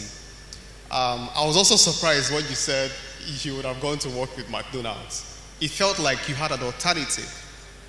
What about a young person that is trying to innovate around education that doesn't have an alternative but is being faced by a policy that is going to stop him from innovating?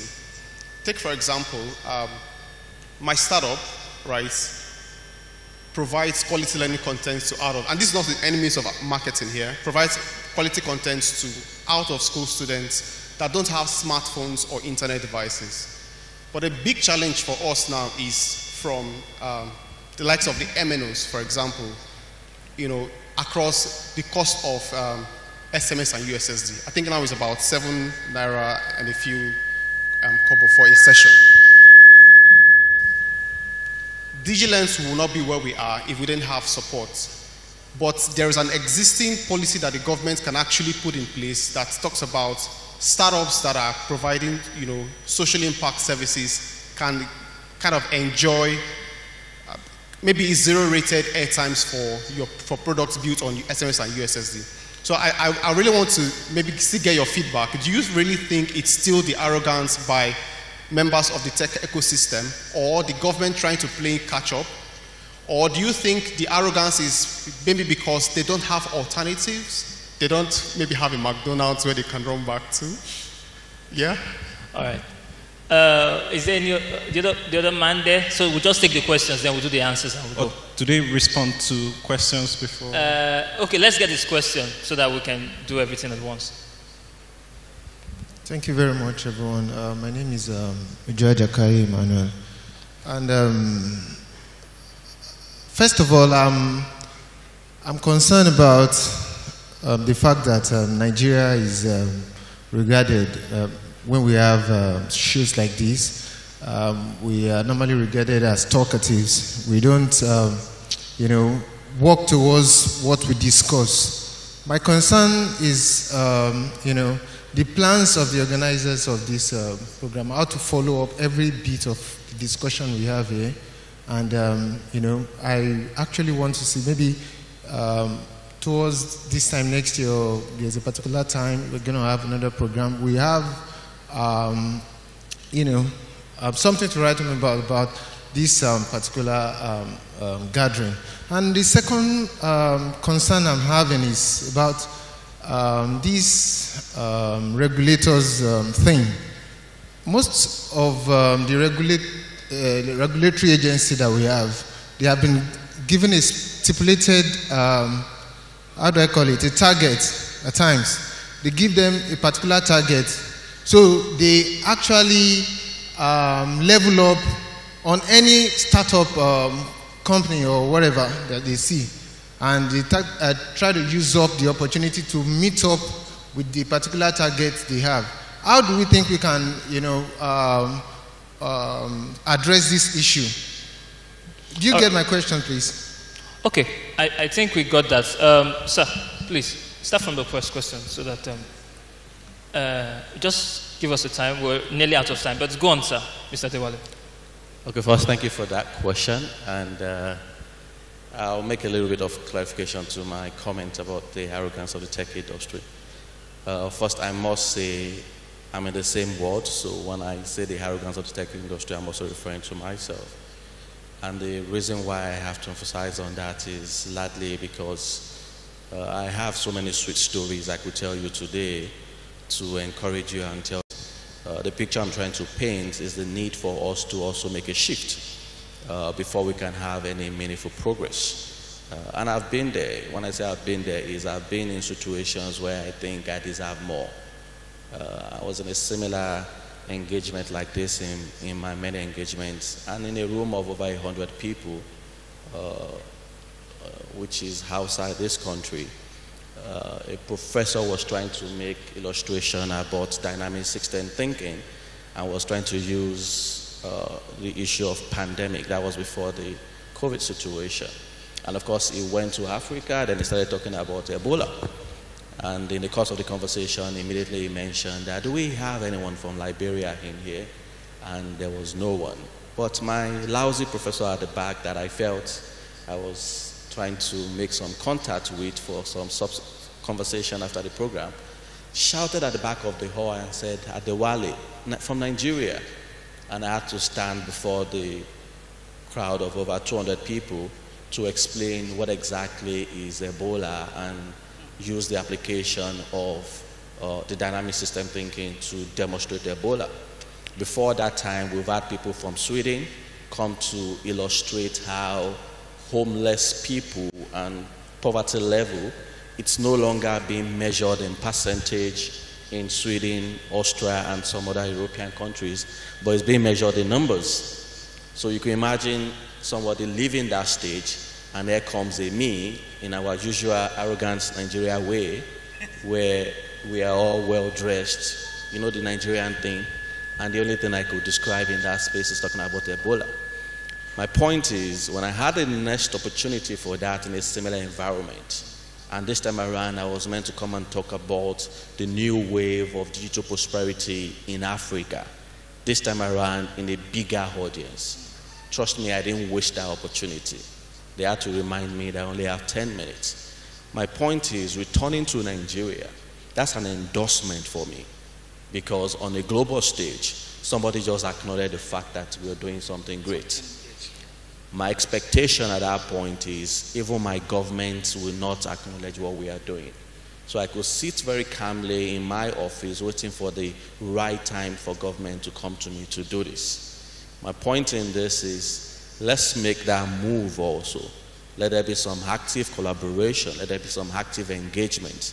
Let's put some governance and structure in place within the tech industry where we have bodies that can even speak on our behalf.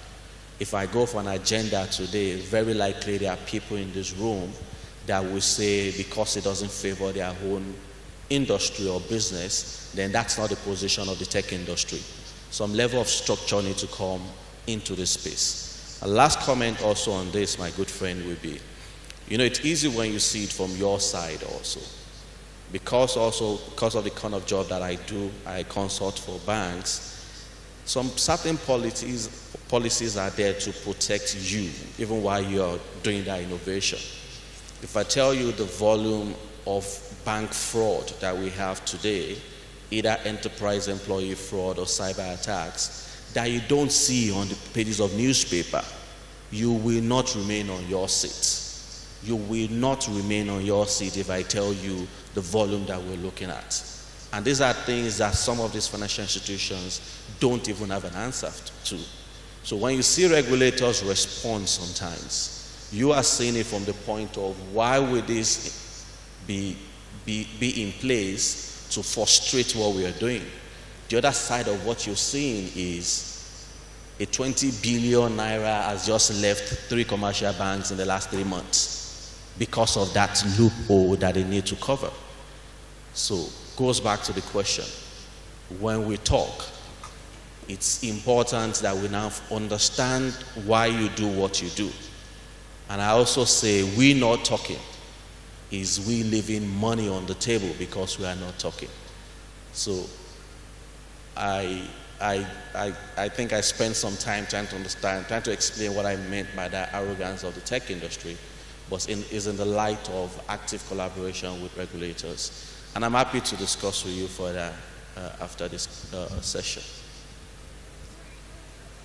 Okay. You can use the other mic. I think there's another mic there. Just turn it on.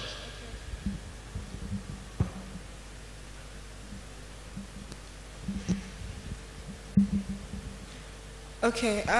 So I'm going to say that I think that the word arrogance might not be the exact word, because I do not know anybody in the tech industry who is against being regulated. I think that some of the issues is how to approach the regulators. There's no really clear line in how you're going to engage with regulators.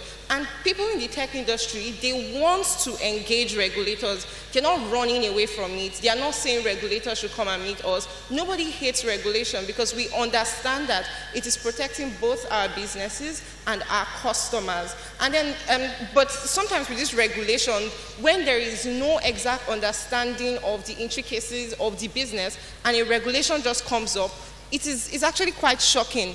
And especially with financial services, I don't think there's anybody who is in the financial sector who doesn't understand the volume of fraud that goes on in the financial sector. But when you come out and then you see regulations that have no empathy for the kind of business you are doing, there is no way that that person is going to just keep quiet and say, oh, I did not engage, and that is why it is happening. And a proof that the tech industry actually wants to regulate, it wants to be involved with regulators, is the startup bill. It started from the tech industry. They organized themselves together, came together, sought out representatives, came up with, drafted a bill by themselves, and then presented it, which has now, I think, has gotten to the second house or so. So it's not like, I don't think there's anybody who is active in the tech industry who does not necessarily want to be regulated. The line of communication is not clear, and that is where the problem is. So I think that the word should probably not be arrogance, because you run a company that's sort of B2G and B2B, so it's probably easier for you to engage with this type of people. There are people who do not have that sort of privilege to be able to work into any government institution, or to be able to say, hey, how can I meet X and X person from this place? And so those are some of the issues that are happening, not necessarily that people are just being arrogant and do not want to be regulated. Yeah, I think to buttress her point, earlier today we had a little pool here where people who knew, everyone was asked if you know the people to reach out to if you have any issues, as regards tech, and nobody raised their hands, you see. So that shows that there is definitely a gap in communication, okay, between the government and the tech space. Can we take one more question? Okay. Could you take just one? Okay, so we had this, the person in the middle row raised his hand a long time ago.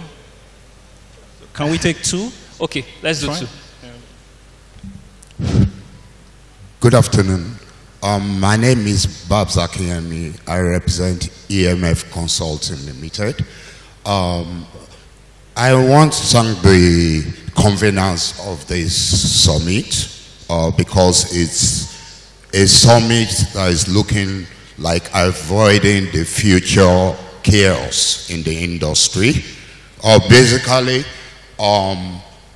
years ago, this same issue was very prevalent in telecoms. And there had to be a sort of government engagement. And it was properly defined because NCC was handling telecoms.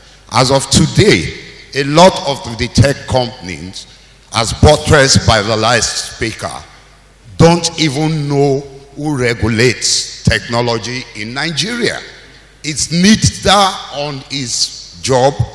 Are they bringing out regulations to propel the future and guide the technology companies right? Are we having right pegs in the right holes in the regulatory industry? Or are we going to use regulations to stiffen technology? That is the big question they should be asking the government. Thank you. Thank you very much. Okay, thank you very much. I'll just take from what my brother just ended. My name is Emmanuel Zeuli.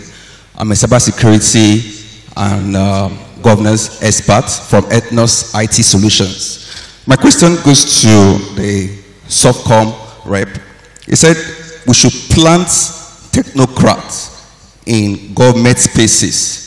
Yes, I agree with that. I will plant technocrats in government spaces. But don't you think currently we have technocrats in the government spaces who frustrate ideologies? Yes, who frustrate ideologies, and how do we really address this issue? Thank you. Okay, Mr. Adewale, I think that question is for you. I think the question is for you. You said technocrats in the... Okay, you mentioned it. Yes, I did. Most of course, I'm happy to defer to Mr. Adewale as well when I'm done speaking. So let's hear from you first. I think it's fair to say that, there might be technocrats that have agendas and want to frustrate. To be honest, a solution is... This is a bit of a tough one for me, to be honest. I don't think it should be a tough one for you. You can actually say, we actually talked about open communication and honesty, so just be honest. Okay. I think that getting the right people in the spaces that we want to see them essentially will just entail some kind of brave conversations. I think that we would need to, well, I mean, I just speak from my place as somebody that trusts technology and the power of our voices. I think there are avenues for us to communicate how we feel. There are avenues for us to call out things that we don't want to see. But right now, I wouldn't say I have a systemic answer to that question. Does that make sense? I think right now, from the technology side of the table, the techpreneur side of the table, what we can do is still continue to engage and still continue to use our voices to say, this bill, I mean, this regulation, I don't understand it. What is happening? I would say that's what I can offer right now as a solution. But I'm happy to hear from Mr. Adewale as well. Mr. Adewale, do you have any contribution to that? So he's asking that we said, or we advised that there should be technocrats in the government, among, as part of the government. But then he's saying that there might be some technocrats, who might be working to frustrate the efforts of these tech firms and startups. I mean, I don't think that's peculiar to Nigeria, and I think it's too generic because you can find that in any nation, because depending on interest. So that will be based on the individual or probably the method of selection for such technocrats. I'm not sure there's a very ready answer on how to prevent that, but I can also say maybe when we have more technocrats and more techpreneur in a boardroom where decisions are made. The conversation right now is like we are doing a lot, we're building those beautiful homes, but we are not so much concerned about the contractor that they've given to do the construction of the road that leads to our homes. So we are all doing the many building, and from the architectural landscape or blueprint of what you're building, these are very creative and beautiful homes. But what if you never have a good road that leads to the house that you're building? And that's why I keep saying about this saying arrogance. And I'm particularly saying that because I wish as many people as possible will leave this place also with that, removing that endorsement. And I'm going back to the gentleman sitting over there that said something about somebody creating a business and you're not sure what regulators govern your business. Then I would say then you are not supposed to be in business in the first place. And my question with that, as frank as it might be, my good friend will be, and I'll use a very good example of what we can all relate. When a lady is extremely pretty, you also need to make yourself available for possible people that might love your beauty. And I'm sure a lot of young people here could relate. Without necessarily going precisely to you or Emmanuela, if I want your phone number, we're on a public space, my wife might be watching, but if I want your phone number, I'm not sure I will wait for a very long time. There must be someone that knows that in this room. It's my job to find it. What I'm getting at in all this is, I've seen many small businesses with creative ideas fail. Some of it with my money in there. So it's very personal to me. And the only reason why they are failing, it's not because the ideas are not good enough. It's because they fail to understand some fundamentals that govern some certain things. So if there's a place for you to say 80% of creativity, 20% of you going out to lobby to make sure that this baby does not die, then you need to leave that your beautiful home and go find out willing to do that for you. So if you continue to consider yourself, and don't get me wrong, I'm not saying the government are there. I'm just saying I've gotten to a place where I understand the DNA of this entity. And I'm saying I can continue to give myself that self-endorsement. But I'm going to be here again next year, 2027, 2024, and I'm going to tell you how frustrating regulators have been and how frustrating policy formations have been. And that's why I'm still here where I am right now. Removing that endorsement is leaving this place with that realization that there's work that I need to do on my part, the fact that I need to find out who are these entities that I need to talk to, that doesn't mean they will listen, but that might mean that you've moved the needle from a 4 to a 7, that the next 7, 10 organizations that will come after you will have a better conversation with them than you did. So what have you done? You've contributed to that ecosystem for the growth of that industry. It's not going to change one day.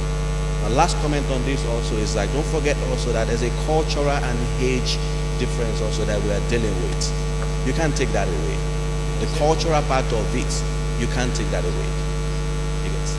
And without any going precisely to the DG's comments, you could hear a little bit of that in terms of some of his remark.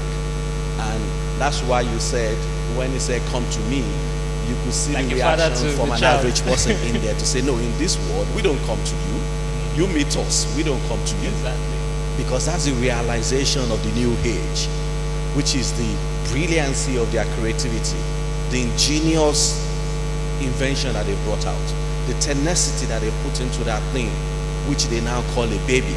If I've produced this, I haven't labored so much, I will not come to you, you will come to me. Sorry to cut it short. Do you think a union in the tech space will help? Just like the way we have the startup, a group of persons came together and started pushing this, Do you think such a thing will help us, in this regulatory, developing a regulatory framework with the government? If it's structured and we're speaking with one voice, the answer to your question, immediate answer is like, yes, that will work. My fear around that is there will be silos and sub-unions based on interest. And that's also largely coming from what I still call the cultural and the age difference.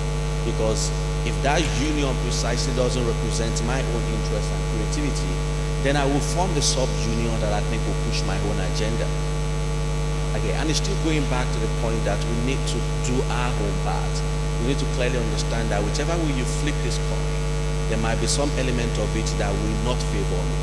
An active engagement will make sure that I have 40% that is good for me, and I ride on the wave of that 40% to get to the next stage.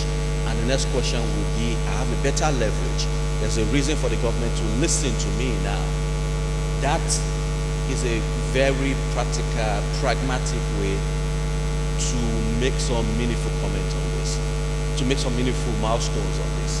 But don't get me wrong, like I said, I've gotten to that point where it's not so much of how much government can help me, but understanding this ecosystem, how do I navigate this ecosystem, and actively engaging the stakeholders to make sure that this baby doesn't die. Because if it dies, the same regulator doesn't even know I was ever pregnant. And a lot of babies have actually died, all in the name of government is not helping. And that's my major message that I think I want to pass in here today. That self-endorsement, let's reduce it a little bit, and let's get to that table discussing what matters to us. Thank you very much. Thank you very much. There's no more time for us, but thank you so much. It's been such an enlightening time, and I hope that every one of us was carried along throughout that conversation, and it will make a very good basis for us to actually continue engaging the government over and over these issues. Thank you so much. Thank you. Thank you so much to the moderator and to the panelists. Let's put our hands together for the panelists. Thank you so much. Thank you so much. You can always reach out to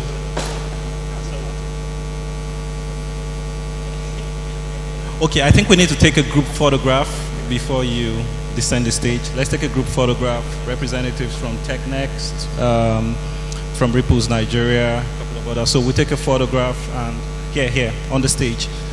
Let's take a photograph, please. Sorry, a photograph, and then a group photograph, and then we go. Thank you.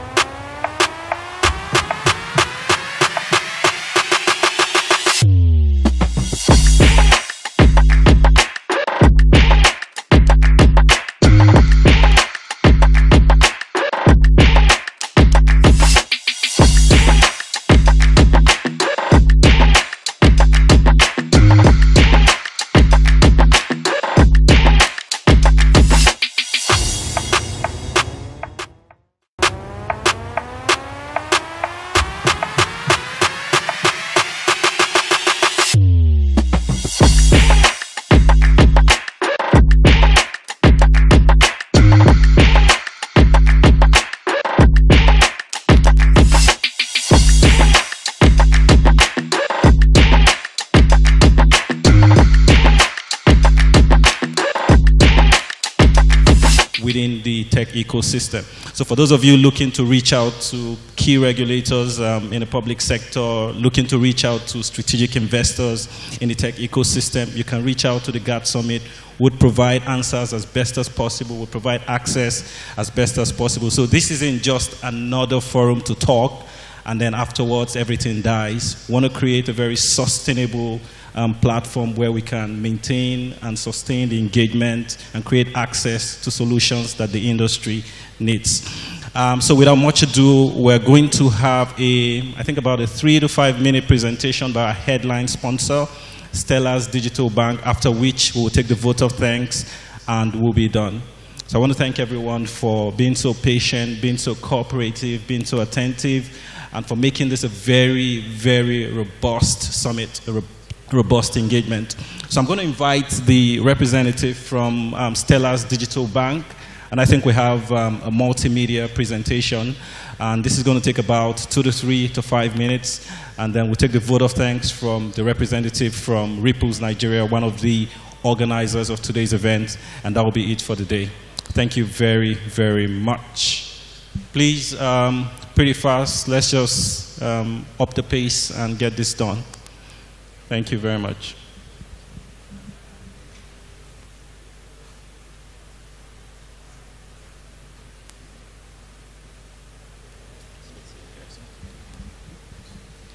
Hi, good afternoon, everyone.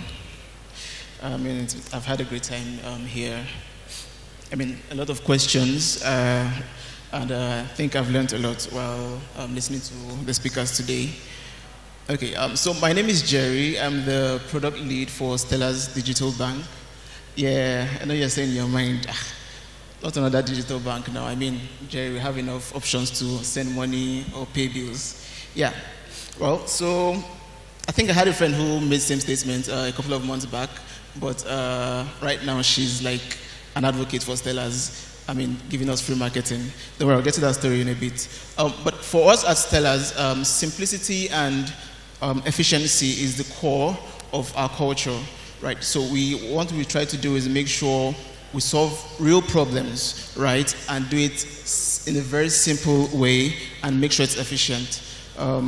So that's why you can even see it from our designs, right, down to our implementations and even to our customer relations, right?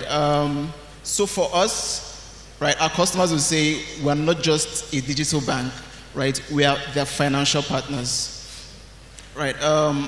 Another key thing we do at Stellar's is innovation. So one thing we really push hard at is innovative banking. And in order to do this, it only makes sense that we engage our customers a lot.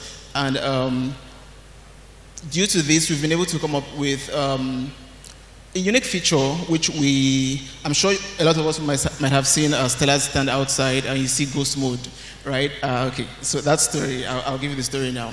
So when we launched early this year in February 10th, that was the official date of our launch, right? And after we launched, I reached out to a couple of my friends. I was like, oh, hey, I'd like you to try out this app I worked on, right? So I had this one friend. She was like, oh, no, Jerry, I won't install this app and I won't register. Like, oh, I have a lot of accounts, a lot of bank accounts, and I don't need another bank account. And I said, oh, okay, no problem, that's cool. A couple of weeks back, she reached out to me and said, Jerry, so there's this family I want to, that's been struggling for a while, and I think I want to send them some money, but I don't want them to know who's sending them the money because I really just want to keep that private. And she was like, okay. I said, okay, cool, what do you want from me? She said, okay, can I send the money to you to send it to them so they don't know who sends them the money? And I was like, Stellar's already has a solution for you.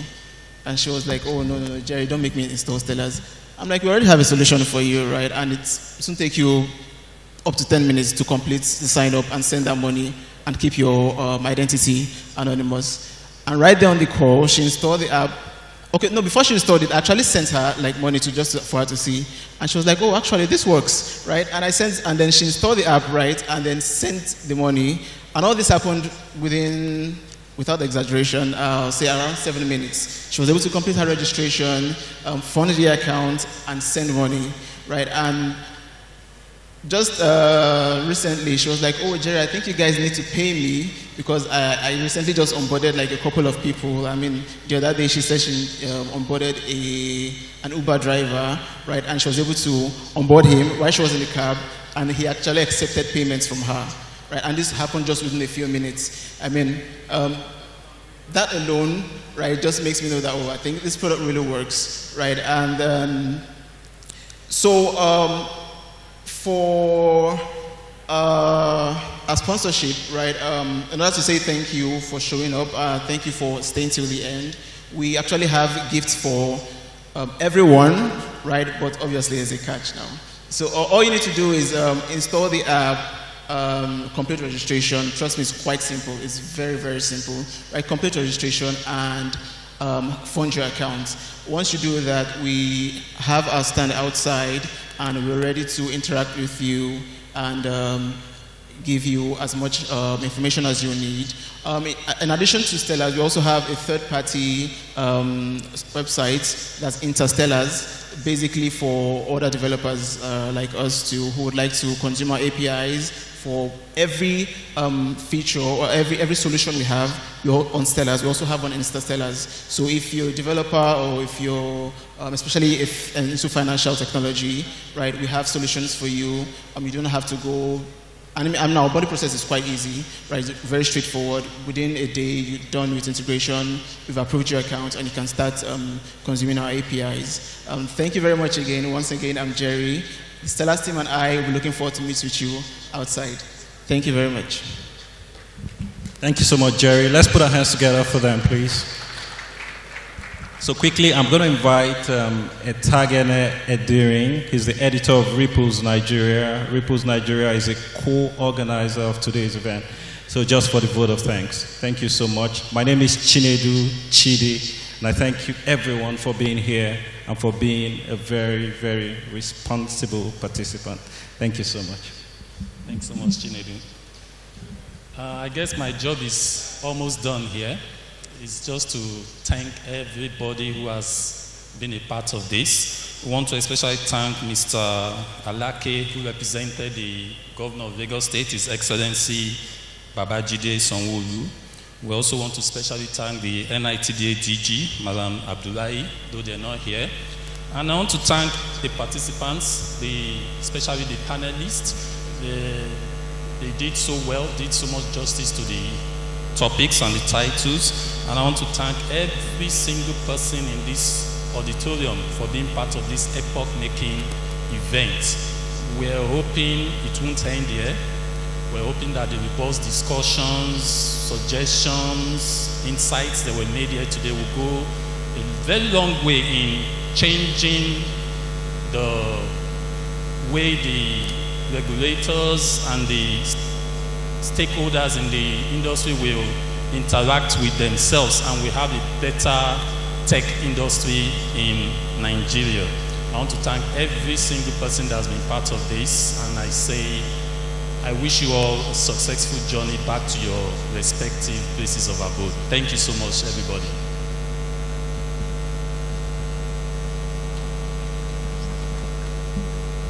Sorry, before you go, I just have to say this. On Nigeria Info 99.3, we have a tech-focused program called Digital Life, where we have conversations like this. I know a lot of persons have questions, a lot of persons want to banter, a lot of persons want to express themselves. But you see, most times these officials tend to run away. And on the show, we bring these people there and we have these conversations straight up. Just like what you have when we talk about hard facts. That's exactly what we do, but we do it in a tech-focused way. We talk about things on tech. So you can listen to us every Sunday, 11 a.m. to 12 noon on Sundays, 11 a.m. to 12 noon, where we have this conversation. It's a call-in program, so we'll talk about technology, we'll talk about innovation, indigenous innovation. It's called Digital Life. So I want you all to tune in, to participate, and to air your views on that same program. Thank you so much for your time. I really appreciate it.